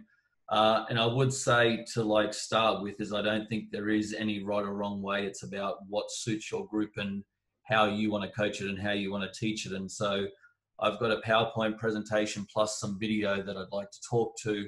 But obviously we can ask questions as we go along or leave them to the end. So to start with, I guess is, defending the pick and roll. Number one thing is what do you do with the ball handler, or what's their role in regards to the pick and roll scheme. So the first thing is, as Reece spoke about, is we must have ball pressure. So the earlier that you can pick up the ball, it doesn't need to be full court pickup, but the earlier that you can pick up the ball, if it's in the full court, or it must be picked up as soon as it comes over halfway. So you must have ball pressure. Otherwise, as you'll see in some of the clips that I've got, you'll get hit on screens. So there's the number one thing is when you're defending a pick and roll, whoever the ball handler is, they must have pressure on that ball handler. The second thing is the ability to be able to listen. And this is something that I constantly go through with our WNBL team, with the Caps, is you not only have to hear it, you've got to be able to listen to what the big screen defender is calling out to you. So they'll give you direction to whether you're to go under, through, gap, whatever it may be, but you've got to be able to listen to that call and then act on it. So listening is a huge part of, you're not just in your own silo playing your own thing. You've got to be able to hear what the screen defender is giving you instruction to do.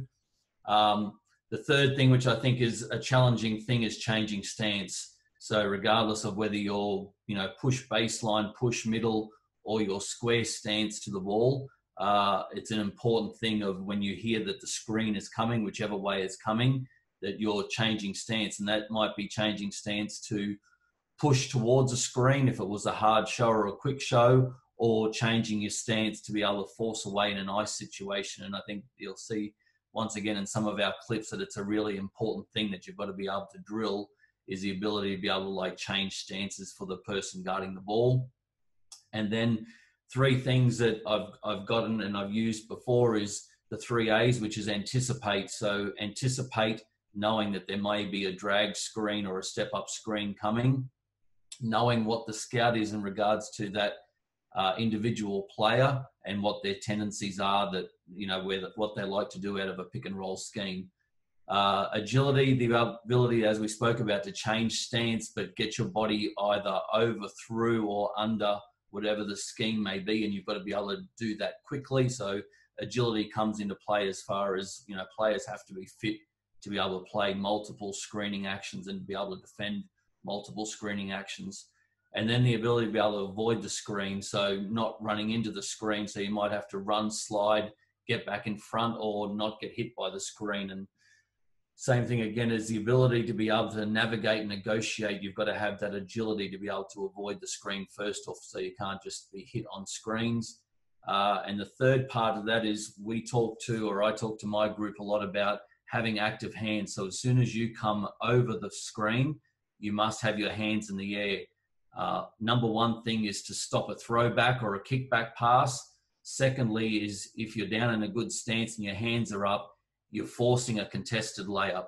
So we talk about that if you get over screens, your number one thing is to get your hands up to stop throwback passes or kickback passes, but to also stay in your stance and force a contested layup, or to be able to get back in front.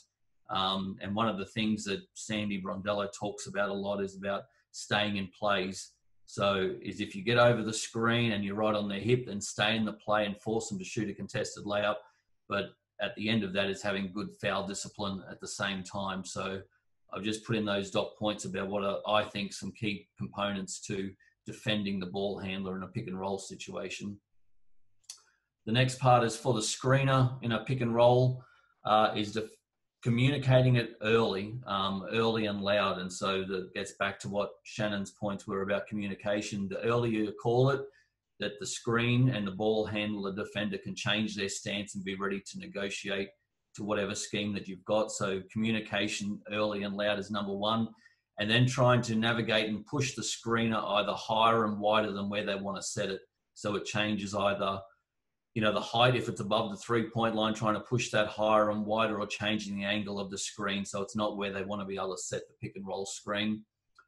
For the bigs in it, Sandy talks about this a lot, being at the point of the screen, and that's different if you're in an ice situation, but if you're in a hard show or you're in a soft show, that you have to be at the point of the screen, and I'll show you what I mean by that in our video sessions. But it's a very important part, that if you're going to be aggressive in your screen, that the bigs have to actually be at the point of the screen to take away the ball handler turning the corner. The other part is being big. So if there is a emergency switch, or you do have to come off and the bigs have to guard the guards, that they're big and they take up space and use their length and use their size and athleticism. So taking up space not only with their hands, but having the appropriate angles with their feet, and having hand pressure coming off it. Then the ability, like with the guards, the agility, the ability to be able to recover quickly and throwing their hands up. So as soon as they recover, it's hands up, just like the guards would do, and having good foul discipline at the end of the play. The other part to end it is communicate late, because if there is separation and it causes a switch, the big has to be the one talking to the guard. So the key components for them are to be able to communicate early, but also to be able to communicate late on any of those pick and roll schemes. Okay, some just teaching points and breakdowns, and I'll go over these as we go through the video. I haven't actually got video of our Capitals doing any of this, but off-ball positioning. So it's not only the two people that are involved in the pick and roll, it's off-ball positioning is really important to whatever scheme that you do. And so with our group, when we do or teach a new scheme or break down schemes, we do it 2-on-2. So primarily don't have any help defense. They have to do it 2-on-2. So whether it's just a hard show, a quick show, an ice situation, we go through 2-on-2. So they just get repetition and muscle memory and obviously reps of being able to do that scheme over and over till they feel comfortable in changing their stance, getting over the screen, where their foot angles are, where their hand pressure is. So I think it's important that you start at that 2-on-2 level before you actually start building it up to getting it to your deemed defense. So you break it down and then build it up. We then go to 2-on-3, so 2 offense with 3 defenders. So having your help defender, whether it be in the low help spot or the high help spot at the nail, so they can build some trust about where the help is in behind the ball. And then we build it into a shell drill type scenario, and talking about our stunting, which, as Shannon alluded to, we use that, and Sandy uses that a lot in her verbal cues with the Opals. Is stunting is just hedging and recovering back. Tagging is bumping, and we talk a lot about loading up in behind the ball. So just having good floor position behind the ball defensively. So you've got the nail, the low help, and where you are off the ball, depending on whether it's a shooter opposite in the corner or high. And then obviously your positioning changes depending on how aggressive you are in your pick and roll scheme. So if you're in a hard show where it's really aggressive, you can tend to be further away from the ball. But if you're more in a soft defensive scheme, you might be in a quick show, then you need to be more loaded up towards the ball, where there might be situations where you need to help a little bit more on that. If you're in a side pick and roll, and there's a nail and a low help, there's always the opportunity that we have to be in a side pick and roll. Our option is we always must have a high and a low help in regards to that offense, and we'll see that in some of the video clips. But going back to where we said about the 2-on-3 and loading up and having extra defense, it's about creating confidence by the players in outnumbered situations. So you want to be able to put the defense in situations where at practice they feel comfortable that what their role is and how they're performing that role, that they've got confidence in behind both the ball and their man about where their positioning is. And we talk a lot about off the ball. It's not only about the position, but you have to see what the person with the ball is doing. So if they bring it above their head, then you can creep back closer to your player. If they're down in the driving stance and the ball's in their pocket and they're ready to drive, then you can like load up and come closer towards the ball.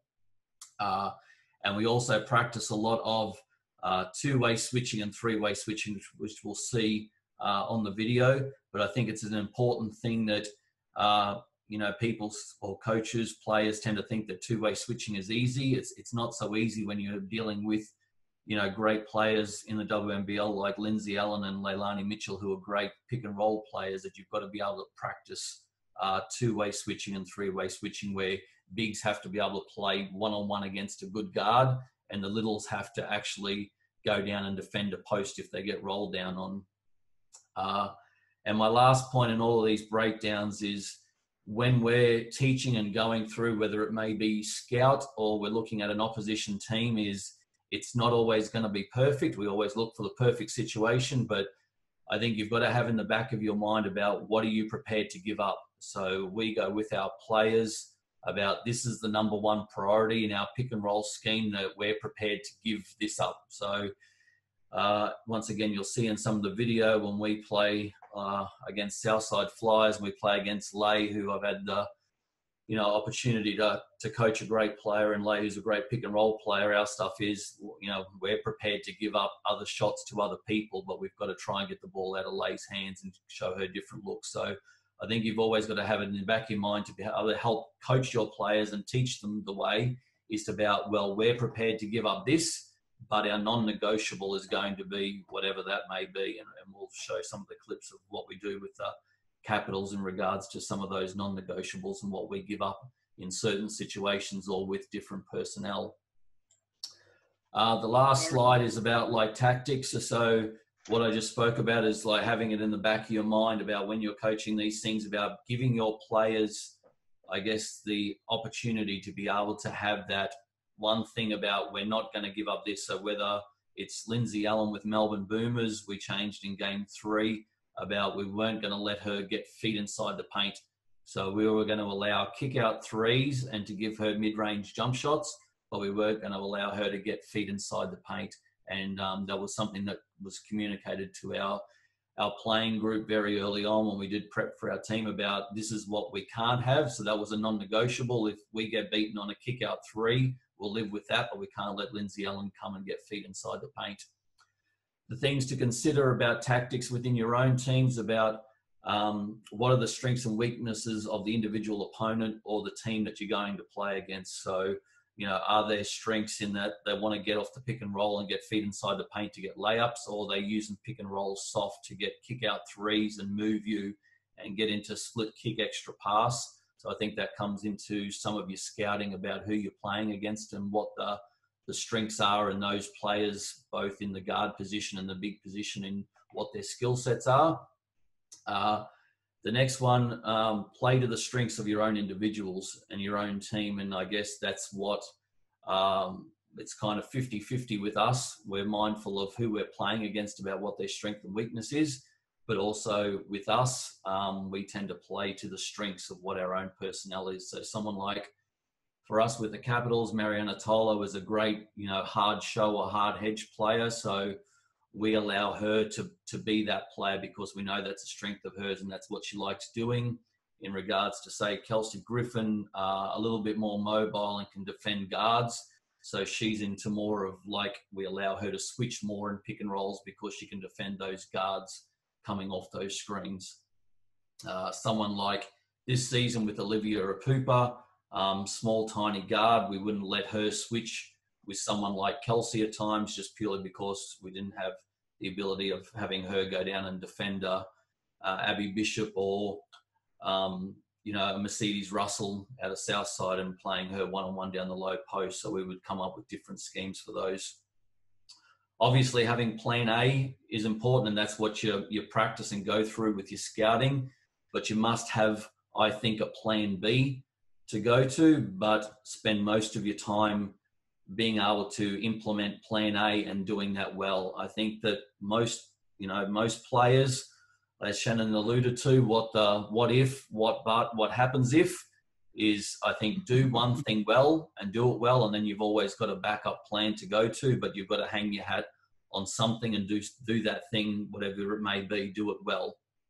And then obviously you've got on the next thing about what about all these different types of screens you're going to encounter. What are you going to do off a drag screen out of transition? What are you going to do off a double drag screen that's high out of transition? There's step-up screen, side pick and roll, middle pick and roll, seam screen, and what do you do late clock or end of quarter? So there's all those kind of schemes that you've got to think about how you want to approach those with your own teams. And there's a lot of different pick and roll schemes, but I would say early on, going back to the point before, is keep it simple and do one thing and try and do that thing well, because it's not only, you've got to work with the two people in the pick and roll.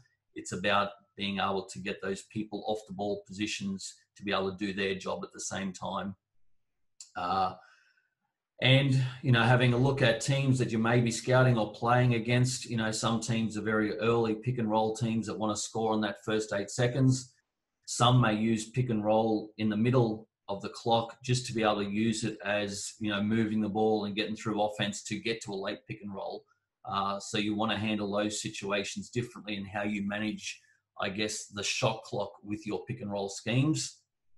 And then having the ability to go to a plan B or to go to something that you might have up your sleeve, whether it's a trap or an ice that you can change at after a timeout or at quarter time, or you can change just for different personnel. And just my last point there about how we changed tactics for Game 3 of the semi-final against Melbourne.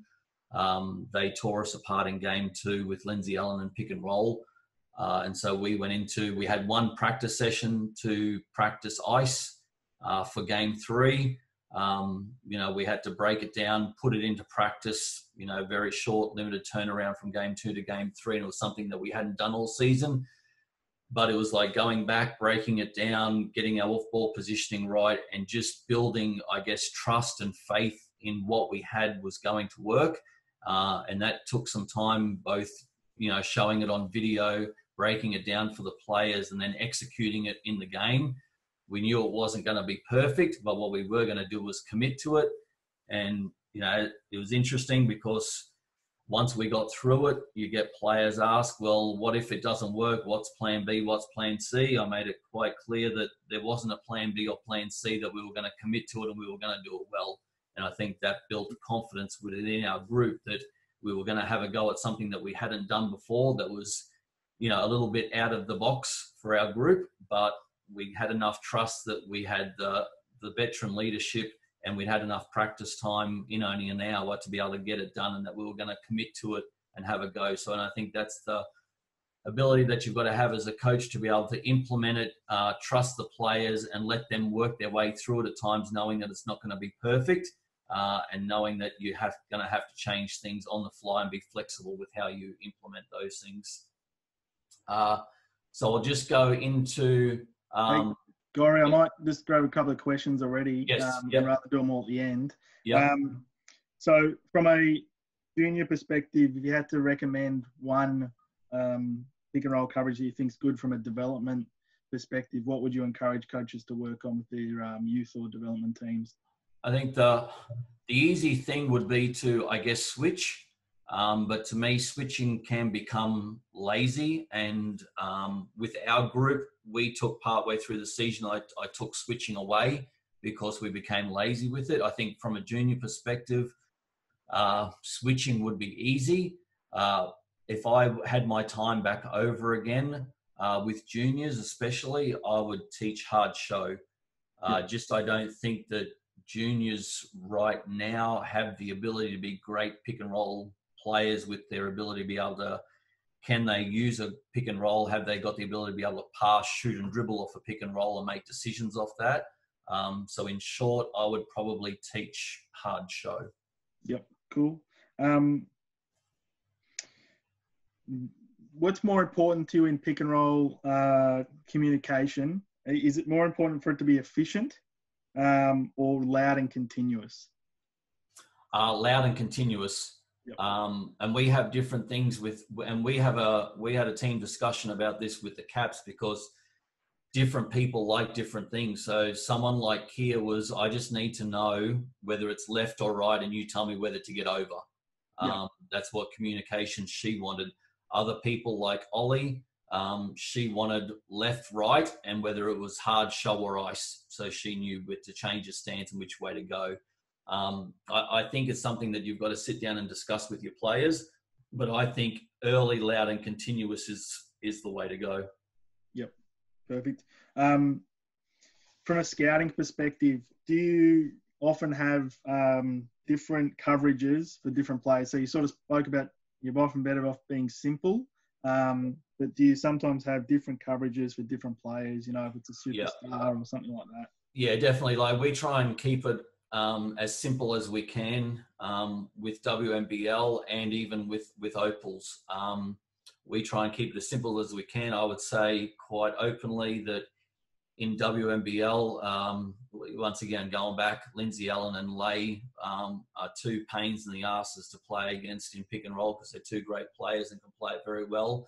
We had different schemes for them compared to the rest of the team, just purely because of their ability to be able to use the pick and roll and trying to get the ball out of their hands. With the Opals, we have different schemes for Liz compared to everywhere else. So Liz is more in we don't call it drops, but Liz is more in a drops or a quick show or a soft show compared to what we would have with Kayla George, Ezzy, Tolo in a pick and roll scheme. Yeah, for sure. That's good. Last one before we sort of get into your video, because I want to get into that. There's a lot coming through, so I'm trying to balance that. You spoke about your breakdown drills, a lot about that. How long would you spend on each breakdown drill per session? Would you pick a couple to work on for training, and then how much time are you allotting? As I say, is like, I don't think, and I say this to like coaches, if they want to come along and watch our practice sessions for Caps, is like, they're not sexy. They're nothing new. As we spend, I'd say at least half of our time on shell drill, breaking down shell drill 4-on-4, breaking down 1-on-1, 2-on-2, 3-on-3, with, ball pressure, hand pressure, where are your feet, where's the help, what are you reading off the ball? And so, we spend, I think I spend, and I think Jenny Lonergan's on here so she can tell me if I'm right or wrong, but I think we spend probably more time loaded up to the defensive side of things in breakdown drills for practice than what we do offensively, because I think unless you get your feet right, your hand pressure right, where you want to force the ball, where you want to off ball have position, where you want to talk from, where you're going to rotate to. Unless you break like down those things, is you're going to leave yourself open for a lot of like what ifs, what buts, where's help, where's rotation coming from. So we spend, I think, a proportionate amount of time loaded up to defense. Last year, even though we had, when we won, we had a veteran group with Kelsey, Kelly Wilson, Lay, Tolo. Probably the back end, the last 6 weeks of the season and leading into the playoffs and finals, we've spent probably 70% of the time on defense. Yep. And is it long periods of time? Is it short bites on, little concepts? I think, yeah. So 4 on 4 with our shell stuff, we spend, I guess, probably 5 minutes on the back end of the season, just with positioning, hand pressure, where our feet are placed. And then we build it up into, we have a little package into pick and roll, into baseline penetration, middle penetration, and then there's like 2 stops and get out. So we kind of like go in 5 minutes of, just getting our positioning right with our hand pressure and where's our feet positioned and where's our off-ball positioning. And then we kind of play for 2 stops and then change teams up. So it's kind of like quick bites once we get into the season. Early on in the season, it'll be more about teaching, but once we're in and going, it's more about refining it and going short, sharp, little bites on it. Yep. No, that's perfect, mate. It certainly answers a lot of the questions for the coaches, and I can attest to you do shell drill more than any coach I've ever seen. So, I will say is like going back to, and I guess I value defense more than offense. That's just the way I've always been wired as a coach, but when I coached the under-19 team, we went to World Champs and we had 45 minutes practice session every day. And this was with Dee Butler and Jono Goodman, as we had 45 minutes of practice every day before our game. And we cordoned off 5 to 10 minutes of that 45 minutes every day was shell drill, just because I thought it was important in the players getting repetition, and because I think it's always something that if you value it and you preach it, then you've got to coach it and you've got to teach it and you've got to spend time on. I value it. Like I say to coaches at times, coaches say, we want to be a running team. And I'm like, well, okay, how much time do you actually spend in your coaching session doing offensive transition drills? Like if I want to say I'm a defensive coach, then I want to spend a proportionate amount of time coaching defense and getting that right and being good at it. For sure. That's great, mate. Thanks for that. That's all right. I'll just now flip over to the video. Can you see that now? Can everyone see that? Okay. So we'll go into the video. I'll try and play this at slow-mo speed. Hey, Gori, we don't have it yet, mate. We don't have it. Go to the share screen. Share, yeah. And then change at the top. Yeah, got it. Should be able to change it. Yep, that's now coming up. Now you got that? Yep. Okay. Yep. So I've split these into, I guess, different types of screens that you're going to like encounter. And, as I said, nothing's right or wrong, but this is how we defend it as Caps, and this is what I coach in the WNBL. Some of this is obviously what I've learned through other coaches, and definitely with Sandy, with the Opals team, and how we defend some pick and roll situations and using some of her terminology so it flows on effect into WNBL, into our players that are part of the national team. So drag screens, so those running screens into transition that we have and play against. So here is straight away once the ball crosses halfway, we're in an ice. So automatically Olivia's changed her stance to be trying to force Lindsay Allen to the sideline. Tolo, as it plays out, now gets to that plug spot like Shannon talked about, but now our plug spot is actually in the quarter court. And so now you can see Olivia is now going, you're not going to go middle. We're forcing you away from using the screen. Tolo's trying to get there and be big. Well, we talk about being big, so hands up, feet are wide, presenting. And I talk about just not only in this screening situation, but also off the ball. I use the terminology a lot as showing a crowd behind the ball. So we want to crowd the ball both on it and behind it.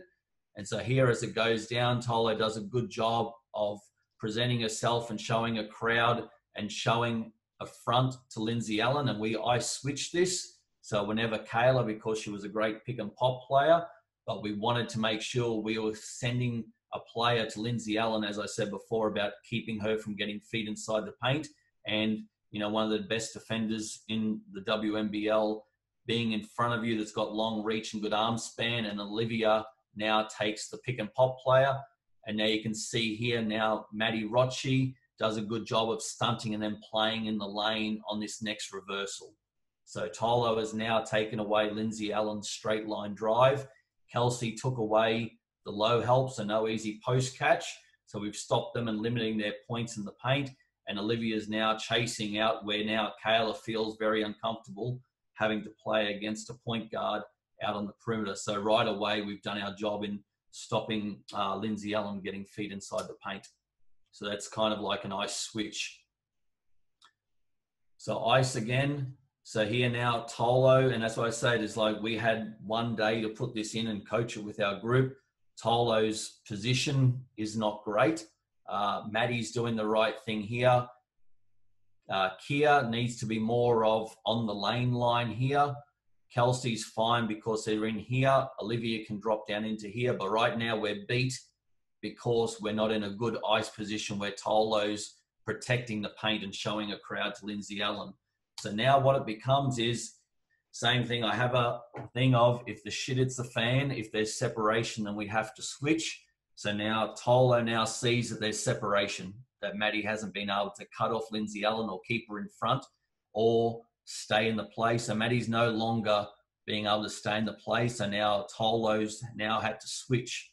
So now our thing is hands up, chest up, and stay in plays with good foul discipline. You can see here now Maddie's seen it, so she's not running out because Lindsay Allen hasn't had eyes for the ball. Kia's taken away the corner three, but Tolo does an excellent job of just walling up, and she's a great shot blocker and great defender, but does a good job of walling up and blocking the shot by just staying in the play and having good foul discipline. So while it wasn't perfect, our communication and our willingness to get there quick took us out of being able to give up a straight line drive to the basket.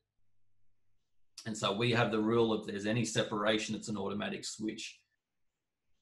So here, when we spoke about obviously like scout, and this is not necessarily a drag screen out of transition, but it's a drag screen nonetheless in where it's a seam, and now it's different because there is a person in the loaded corner.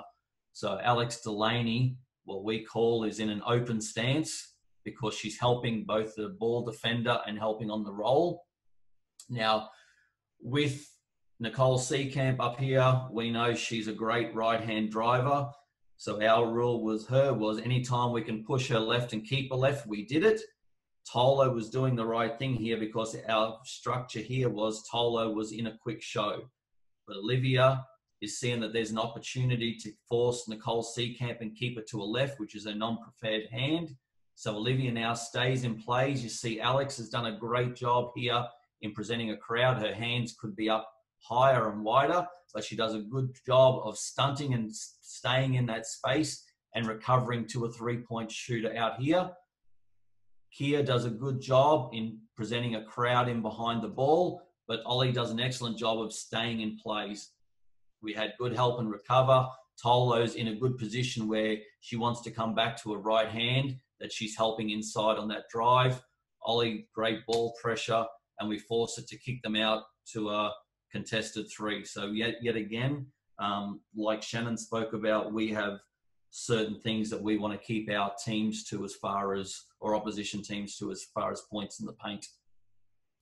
Another drag screen situation here, obviously Lay, as I've spoken about, one of the best ball screen players, I think, in the world, regardless of male, female, just a great pick and roll player. Tolo does a good job of creating a front. So we want to stop Lay from getting like feet inside the paint, force her to throw it out rather than score with the ball. Here, Maddie does a good job of stunting inside and out. So we're all presenting a crowd to Leilani that, you know, we're going to make somebody else beat us, not Leilani beat us. Now, as we roll through, now our rule should be Leilani's taken a step back. She's taken a dribble back and retreated. Now, Maddie gets back to hers. Tolo should be getting back to Mercedes Russell. But Tolo being a little bit slow on this, so she hasn't moved on the flight time of the ball, gives up that shot. Now, while you kind of like go, that's not perfect for us and our team with our scouting and what we wanted, everyone did their job perfectly because we were prepared. That's what I said. That was our non-negotiable. Lay doesn't get an open shot or an open look at the rim or an open jump shot. We'll give up the 3-point shot or a catch and shoot to her popping over Lay making a play. And while it wasn't perfect, Tolo still made an effort to get back and contest that shot. We all do 1, 2, make a good job of like boxing out. Tolo tags her out, and we end up with a completed possession. While not perfect, we still stayed in our plays and got the desired result that we wanted from that pick and roll scheme. So now into step-up screens. Obviously, what I spoke about, if you've got like players, both in pick and roll or like players setting the screen and using the screen that you can switch. And Keely does a good job of just presenting a crowd and keeping the ball in front. So does Maddie on the switch. And we just wall up, good hand pressure, and then we get a steal and deflection. And I will take it back to there that as we talk about like this, you can just see how we are. Tolo's coming in to help on that. Olivia's coming in. So it's all keyed into not only the two people on the ball, but where our off-ball positioning is in regards to that. And I'll show you some not so perfect ones. And from my point of view, and this is only me, other than last year in the playoff series against Adelaide where we jammed and went under, there are not too many times where I'd either encourage or teach going under screens. This is one that we should never have gone under.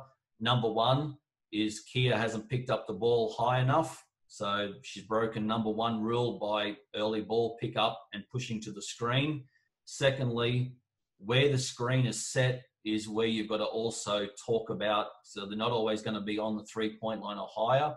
Our rule is if they're below the 3-point line, then you must go over. So the ball defender must go over. So here, Kia, a little bit lazy, soft and lazy and late with the ball pickup, chooses to go under. Mercedes Russell, very good player, smart player, then rolls down on top. And now Kia now realizes she's got to get back over. So now it causes separation, which our rule is separation is switch, but because Kia's gone under, then she's gone over and got hit on 2 screens. It causes separation for us defensively and leaves them with a wide open layup. So that is not something that we would ever want to do or that we practice doing, but I would encourage that if it's below the 3-point line, that you've definitely got to go under, and goes back to my one of my rules with the ball defender that you must actually get ball pickup and have ball pressure. So step up screen, this is high here. We have 2 things on this. You can choose to go over, or, and she's calling high, you can go biggest gap. So you can choose to get off and run around and get through the biggest gap and meet us on this other side. But here, Rochi gets clipped on the screen. Now there's separation. So now Keely has to switch on this. Tolo's got the nail. Kia can be in a better stance. Ollie's got the low help down here. So not bad positioning off our ball. So now Maddie knows that she's out of the play. She's no longer guarding the ball. But this little thing of biting on the ball first makes you late to try and get back to this big here. So Tolo does an excellent job in plugging up the space, but Maddie's job is to run down and box her out of the play to stop her from rolling down. So Tolo can help because this player up here, Brianna Turner's not a great catch and shoot 3-point shooter, but you see by Rochi's hesitation for that second or 2 going to the ball, leaves her late to get to that pass. And I would say, going back to this, is Keely does an excellent job, and now the ball's picked up. We've got to be 2 hands up and in, so have better ball pressure on the ball stick once they get it up. So not ideal, but it comes up with a contested layup at least, or a contested shot. Here, talking about C Camp, we know she likes to go right. It's a step-up screen, but Abby Cabillo, really good ball screen defender, really good ball defender, quicker moves laterally very well, does a great job of just anticipating and stepping across and taking a charge as she wants to go right. So really good job of being able to, once again, goes back to individual scout, knowing who you're playing against, but obviously great anticipation by Abby in being able to take a charge in that play. Middle pick and roll with this. Just want to move this screen out a bit. Middle pick and roll. So here we were in ice on this. There's a corner. So Kia's in good help stance. I would like her to be a little bit wider with the hands up.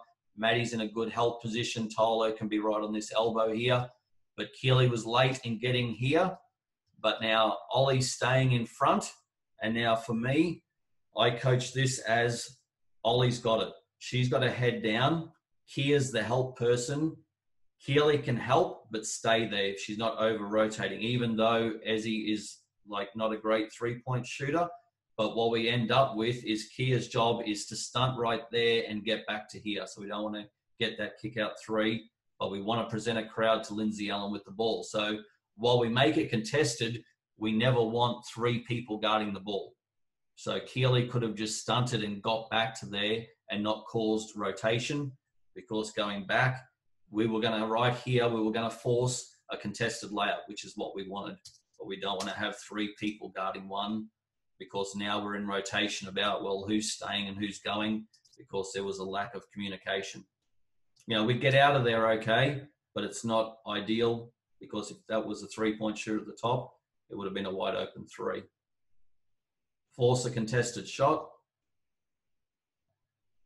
So middle pick and roll with the loaded side. Now most teams will clear out this side and not have that player in, which is harder to guard.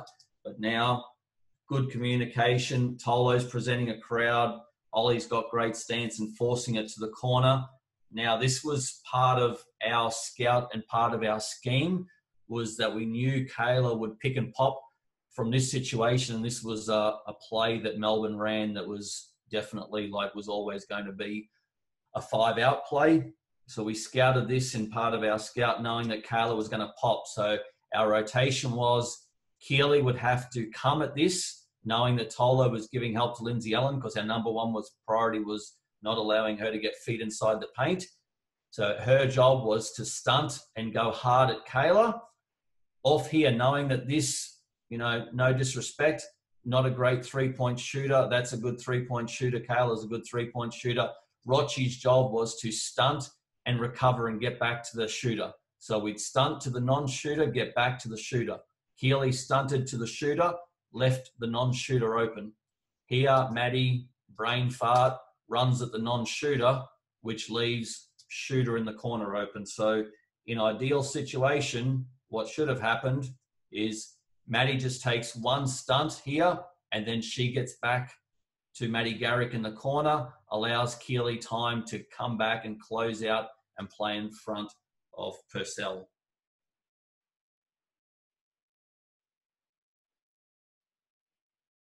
So here, similar situation, same players, but she's down in the corner. So Tolo does a good job presenting the crowd.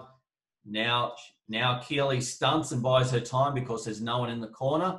Stunts and buys Tolo time to get back. So just being there with that great hand pressure and slowing Kayla down buys Tolo time to get back and puts doubt in Kayla's mind as, has I really got an open shot?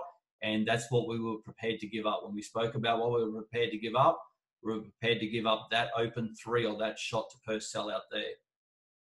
So just caused enough hesitation time for Tolo to get back and make sure that that was a contested three. So here, middle pick and roll. Now going into this, Maddie's forced it over. She got through the biggest gap. Alex did a good job of loading up. And now here you see about anticipating and reading. She's picked it up, ball's in the air. Now Alex has done a great job in getting back quick, but she's reading where the ball is in the air. And, you know, Alex, God love her, not the best athlete in the world, but very smart at being able to read and anticipate plays and scout, and gets a tip out. Here, not an ideal situation. There's no ball pressure. So especially speak to our girls a lot. When the ball is in the middle of the floor and you hear a screen coming, you must force it to the screen and you must close this gap. But here, Lily's still a young junior player and still learning, but now doesn't have ball pressure. So it's not an ideal situation. We want to always force it to the screen. So she should have been up here, changed her stance towards the screen. But here she gets beat, not ideal. But you watch Kia off the ball, does an excellent job in stunting in the driving lane and getting back and having a good hand and makes that a contested 3. So while not ideal here, Kia does an excellent job in helping by stunting and recovering, and Lily stays on her hip to make sure if that turned the corner, it was going to be a contested layup. Hey, Gori. Yes. Could you just go back to that middle pick and roll clip again? Yep. Just question, what's your communication with the middle pick and roll? So you said you want to force to the screen. Yeah. Obviously on the side, it's a lot easier generally to predict the screens coming from the top down and they're going to dribble off to the middle. Unless it's a step up or something like that, but it's a lot easier to predict. When it's in the middle, it's a little bit harder because they could flip the angle.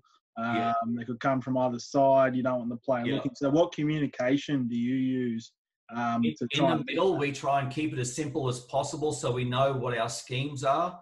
We go into our game knowing that in this pick and roll, it's hard show, and this middle pick and roll, it's a quick show, whatever. Yep. So it's up to the big to tell the guard screen left or screen right. If they flip it, then it becomes a switch. Yep. But in this situation, Tolo would be calling which side the screen's coming from. And so Lily would now have to change her stance. So Tolo should be going like screen left. So now Lily can change her stance to be able to push it towards the screen. And this is what I go back to in one of my previous slides about the teaching part is about, one, I don't know whether Tolo called it right now, but it's whether I would say is, did she listen as well?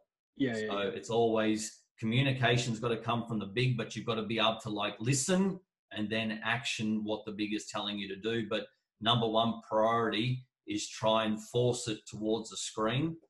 So to answer your question, it's like screen left, screen right. That way they know which way to change their feet. Yep, perfect, mate. All right, I'll go on to the next one. So here this becomes like into a side pick and roll, and now it's easier because once again it's like a loaded side here, and now Ollie gets hit on the screen, so Keely forces a switch, which is fine. So we switch now, and this is something that you'll have to do, depending on personnel with your own teams. But the point I made previously is we never wanted Ollie at any stage to have to defend a post player. It helps that this is like on a loaded side here, but Kia does a good job of what we call like stunting and tagging. So when we talk about tagging is literally bumping the cutter. So Sandy calls that tagging. With our tag, ideally, we want Kia higher up the lane, so she's in this area here rather than too deep. But knowing that that's Ollie being rolled down by their 4-man, Kia now comes and takes it, and Ollie goes back out to the outside. So going back here again, right to here, Keely does a good job with hand pressure, so hands are up, trying to get a deflection on either a throwback pass or pass to the post. Tolo, excellent position, being big inside. Maddie off the ball, being excellent position. Kia's reading where the passer is, and I think that's something that we spoke about in all of our breakdown drills about. It's not only about the position, it's about what you see. And so you're reacting to about where the ball is and what this player is doing either with the ball or with their eyes. But Kia tags the post player, so now it allows Ollie to recover out, but she's in that good position to be able to steal the ball. So once again here, good stunt, and this is where we get back to, even at the start here, Maddie stunts in the driving lane and gets back to the shooter. Now they come and set it. Here, Maddie gets hit on the screen. So Tolo's in that drops position. So Tolo's given help. Excellent job being low and wide. Keely's in a great position here. Good position off the ball. Kia, really smart, really great player, is always looking and reading what the ball is like doing, so it helps with her positioning. So once again, she sees that Maddie might have to guard Turner. We don't want that. We don't want Maddie or our point guards guarding the bigs. Kia's a bigger player. So now Kia tags and takes this on the roll and gets a great deflection. And so just by, yet again, what I talk about, presenting a crowd in behind the ball, we get a steal and we get a deflection on that and force a contested shot. Here, take that back. So now we were not meant to be in drops on this, but obviously, you know, if the screen's coming quick, then we're not expecting our players to be in a hard show or at the point of the screen that we'd like. So we'd like Tolo to be up further here. But here, Alex, they get hit, so there's separation. So we talk a lot about anytime there's separation, it's a switch. So ideally, we want to Tolo at the point of the screen. Now her job is, there's a switch, keep the ball in front and force a contested shot. Here, Ollie could have been deeper and been right on the elbow, even though that's lay. If Ollie's position had been open stance and been in here, she could have stunted, but these two are in great position off the ball. So Tolo now forces a contested layup or a contested shot. Alex, great job in boxing out and forcing that hard pass over to Mercedes Russell. You know, not ideal, but it's what we wanted. And now great job in Delaney forcing, walling up, forcing a contested shot. Tolo going over to help, and we force that into a tough shot over the top and come up with possession. These two clips are probably two exactly the same, but a bad one and a good one. So here it's side pick and roll. So Maddie does a good job in trying to get over. Tolo needs to give more help in here. Abby's at the right spot, knowing that this is, you know, one of the best shooters in the WNBL, but Abby goes late. So see how she's coming off. She needs to be, as the point of the screen here, she's stunting right now. So she should be taking a big step and a hand towards the ball, then getting back to lay. These two are doing an excellent job in presenting a crowd to the ball here and showing numbers to the ball. But it's her inability to be able to get there late. She sees bodies in front and it's an open layup. So not ideal, because our help should have come from Abby, sorry, even though that was lay. So here again, similar situation, side pick and roll. We get caught, good help there. Now Ollie's right at the nail where we want it to be. So she's showing that you can't get downhill. We want to limit points in the paint. So Ollie does a good job of stepping right into that driving lane, and it helps that, you know, she's super quick, but does a good job of stopping the ball and slowing it down, and then getting back and containing and getting a great hand to force a contested shot, which causes a turnover.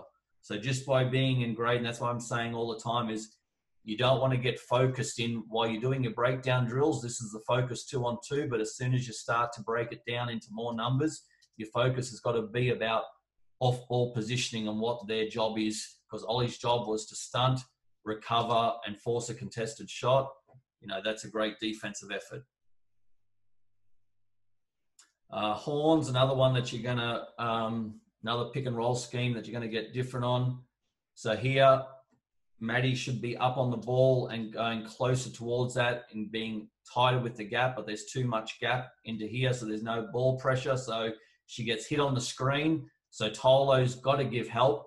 So now we end up with 2 on the ball, which is we never really want unless we're trapping.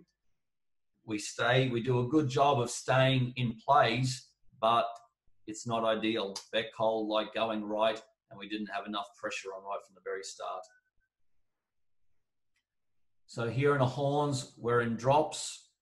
So Tolo's given space. We went morning lay to give the ball up to make other people take a shot and not give lay the ball. So as we come down, we stay in this for as long as possible, knowing that we want lay to make other people make the play. So Tolo stays, Ollie recovers, but excellent job. You see this positioning here, excellent positioning off the ball, because she's reading that this is a threat for Mercedes Russell, and we crowd it and we get a deflection and great reading off the ball. And now, so some questions, and we did this a lot. So we would drop in some horns. We would quick show in some horns for game 3 against Melbourne when we changed to icing with the step-ups. We also changed to 2-way and 3-way switching in any horn set. So this is some ways that you can defend some horns, which keeps your guards away. So in this situation, it's a 2-way switch, where Olivia now switches with Tolo. So our primary thing is we wanted to keep her in front. So we've got a big body in front. Now Olivia automatically takes the person who's popping, so to keep her to the outside, and Kelsey takes the roller. So it's just a 2-way switch between Ollie and Tolo, and Kelsey stays with the big. Now we like that because good hand pressure, it's their big, where they're uncomfortable unless she wants to catch and shoot against one of our best defenders in the league. So it nullifies them being able to turn the corner and get feet in the paint. Now this is a 3-way switch. So here, so Kelsey switches with Ollie, but now they roll quickly and the opposite post lifts. So Kayla pops. So now Tolo has to take Ezzy because we don't want Olivia rolling down, getting rolled down by Ezzy. And Olivia takes the popper again, which is Kayla. Not ideal to try and go and steal that, but Olivia once again stays in plays. Maddie does a good job of like stunting, and we force by getting in yet again off ball positioning. This is really great, like really good positioning. We're crowding the paint, forcing them to go skip passes, but they can't see where they're going into. Another one, 3-way switch. So here, Tolo takes the ball. Kelsey's now got to take the roller, which is Kayla here, and Olivia takes the popper. So we do a good job here, fronting, 3-quarter fronting, gapping off because we know that they want to get Kayla on that non-shooter out here. Good help into there, good hand pressure, 2 hands, good closeout.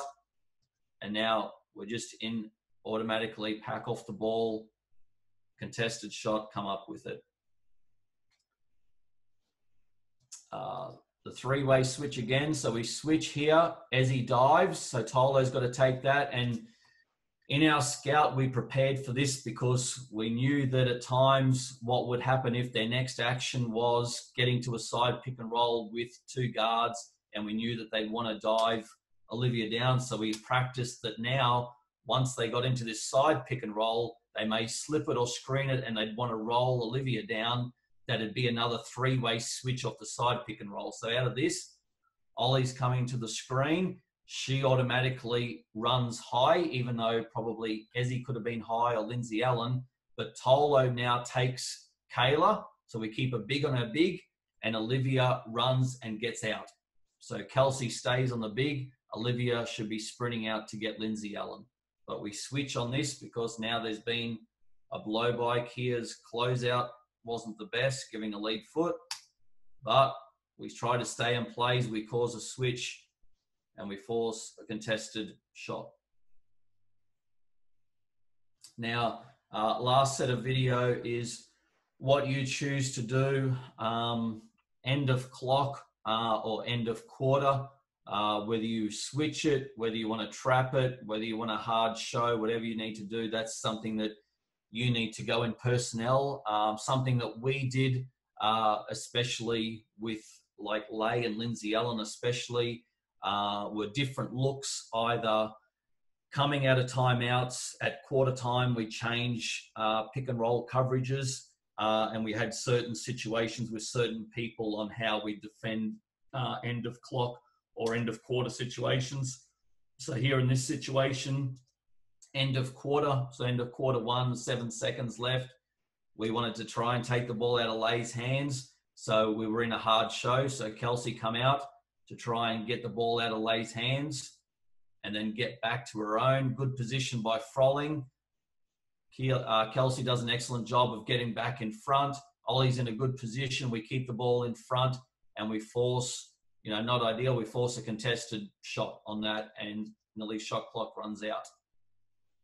Here, end of quarter, 6 seconds left, we trap. So we wanted to trap Beck Cole. Same thing. We'd leave Luella. We wanted to trap Beck Cole. Good stunt by Olivia, knowing she's got this. Here, force a contested shot. Shouldn't have fouled at the end. 9 seconds left. So it's like this is an end of clock situation, not necessarily end of quarter. So you've got to differentiate between the two. What's an end of clock and what's an end of quarter situation. Is we three-way switched. So Tolo comes out. As you see, Kelsey comes in to take the role, and Olivia takes Ezzy out here, does a good job of getting back with hand pressure. Same thing, 3-2, force a wide shot. Shot clock's down to 1. We force that off a three-way switch. And in this, I just end on this, is not everything's, as I said, not everything's going to be perfect. And you've got to live with these types of situations because you're going to play against really good players. Situation here is we get back. Ollie does a good job of staying up and in on Lay, forcing a contested shot. End of clock, 2 seconds. Lay makes that, and that's what I'd put on there. Great players make great plays. You're not going to be able to stop everything, but it's about your foundation, about what you set defensively, about your ball pickup, your hand pressure, your positioning off the ball, all those things that I spoke about certainly help. And I just don't think pick and roll defense is about two players. It's a team defense on how you want to defend it. So done. That was great, mate. Just give me 1 second.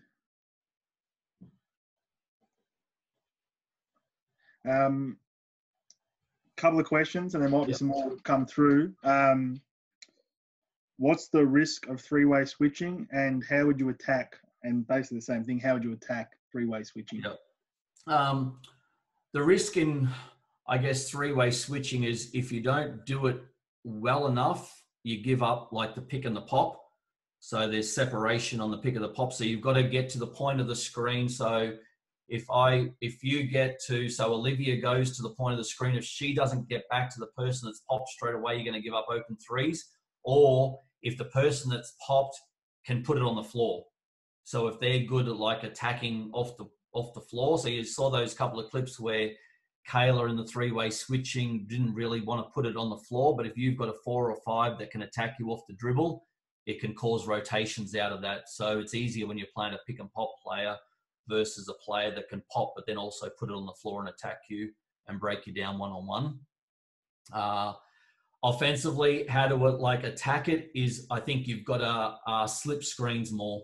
So you want to play quicker into the screen. So not necessarily going and setting a screen. So playing where you run to a screen and slip screens and then use throwback passes to get around that. No, that's good, mate. Perfect.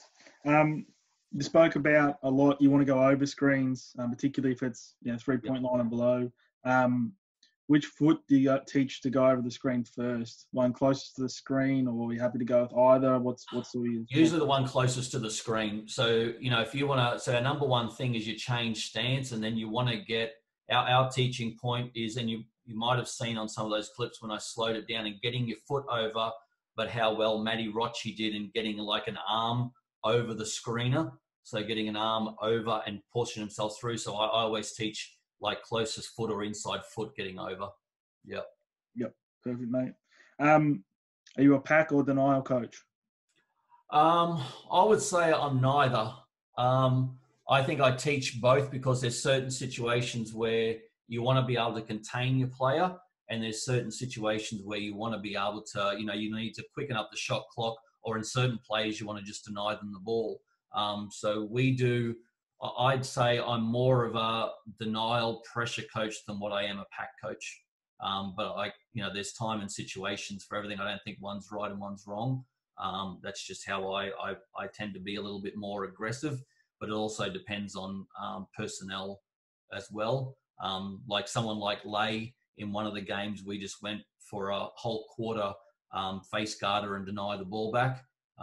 and something that we don't always normally do. But I think that just depends on situation of the game, how you want to like attack it. But it's something that I'd play around with more. Obviously, if you've got more of a attacking, driving team, like when we played under 19s, when we played Spain, we played pack defense because they're all about drive, kick, extra pass. Yep. So I think that there's time and situations depending on who you're playing against and what suits your personnel. Yeah, for sure. It is interesting, like when you watch, obviously, the pick and roll defense off the ball, you're going to be in more of that pack position because you've got to, jump to the ball. So it's going to look similar at times, but you've got more of that hybrid. So another one for you, mate. There's a lot coming in now. Observing current junior basketball, you see a fair bit. Not probably as much as you used to when you're the CLE head coach, but not as much as I'd like to. What do you think the biggest area for improvement for firstly the person defending the handler? What can we get better at there? And then just people that defend the pick, the screen, the screens defender. I think identify something. Yeah, probably my big three things with the ball handler is picking up the ball, changing your stance, and getting over the screen. I think that's the three biggest things. And you saw on like some of those clips when we were closer to the ball and had contact, it was much better in getting over the screens. And when we changed our stance, we could get over the screens easily or more effectively. Mm-hmm. If you don't have, and you saw on some of those clips, when you give the ball handler too much space, they've got space to either reject the screen or use the screen at will. So I think the three key things for a ball handler or ball screener is picking up the ball and having ball pressure, the ability to be able to get over and change your stance. For the screener, talking, number one, and then the ability to be able to have your feet set in the area that you want to go. So on the ice, whether it's flat and in that show position, but being big and being aggressive. So if you're in a hard show, it's being big and using your space and using your length. I think that the biggest thing that I've encountered, not only with like the Caps players, and I coach some, unfortunately coach some very good players, but even at times the screen defender gets caught up worrying about their own. Their first job is to stop the ball. Yeah. And I think that's where you got to get the mentality out of the screen defender's mindset about they're just worried about their own. They're worried about their own if they slip the screen. If they don't slip it, their first priority is stopping the ball. For sure. Couple more, mate. Just let me filter. Yep. So I got to process them myself. Some suggestions for play development ideas for ball carriers and screeners. So talking more on an offensive point of view, I guess. So sort of flipping the script to. You got some. We do a bit of we do a lot on, I guess, breakdowns offensively, because it's a big part of the system that I run with the Caps, but also it's partly taken a lot of from what Sandy does with Opals, because Opals is very much a pick and roll orientated like team that we have. Is we do breakdowns probably twice a week at the start of practice on pick and roll, and all it is 2-on-0.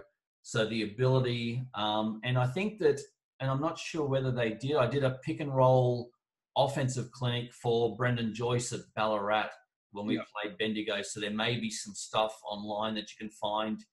I think that was video, but there may be some stuff online that is really a breakdown of what we do with the Caps, but is a hybrid of what Sandy does with the Opals. But we do a breakdowns 2-on-0 twice a week, just setting screens, separating off screens, the types of passes that the ball handlers are looking at, the types of shots that the ball handlers get, and the types of passes or shots for the bigs as well. And we have an extra coach in that we kind of like have two balls going at a time, so the ball handler gets a shot and the big gets a shot. But I would say that if someone wants to, I can try and chase down with Chalk. That could be online somewhere, the clinic that I did with, that was like this WNBL season for Ballarat. But I think that you've got to spend time in one with the person with the ball offensively being able to get it at the right, we talk about catch spot. So if you don't get it, if you catch the ball like high and above the 3-point line, it's useless trying to set a ball screen there where players can just go underneath. It's ineffective. So we talk about catch spots offensively where you want the ball carrier to or the person using the ball screen to catch the ball.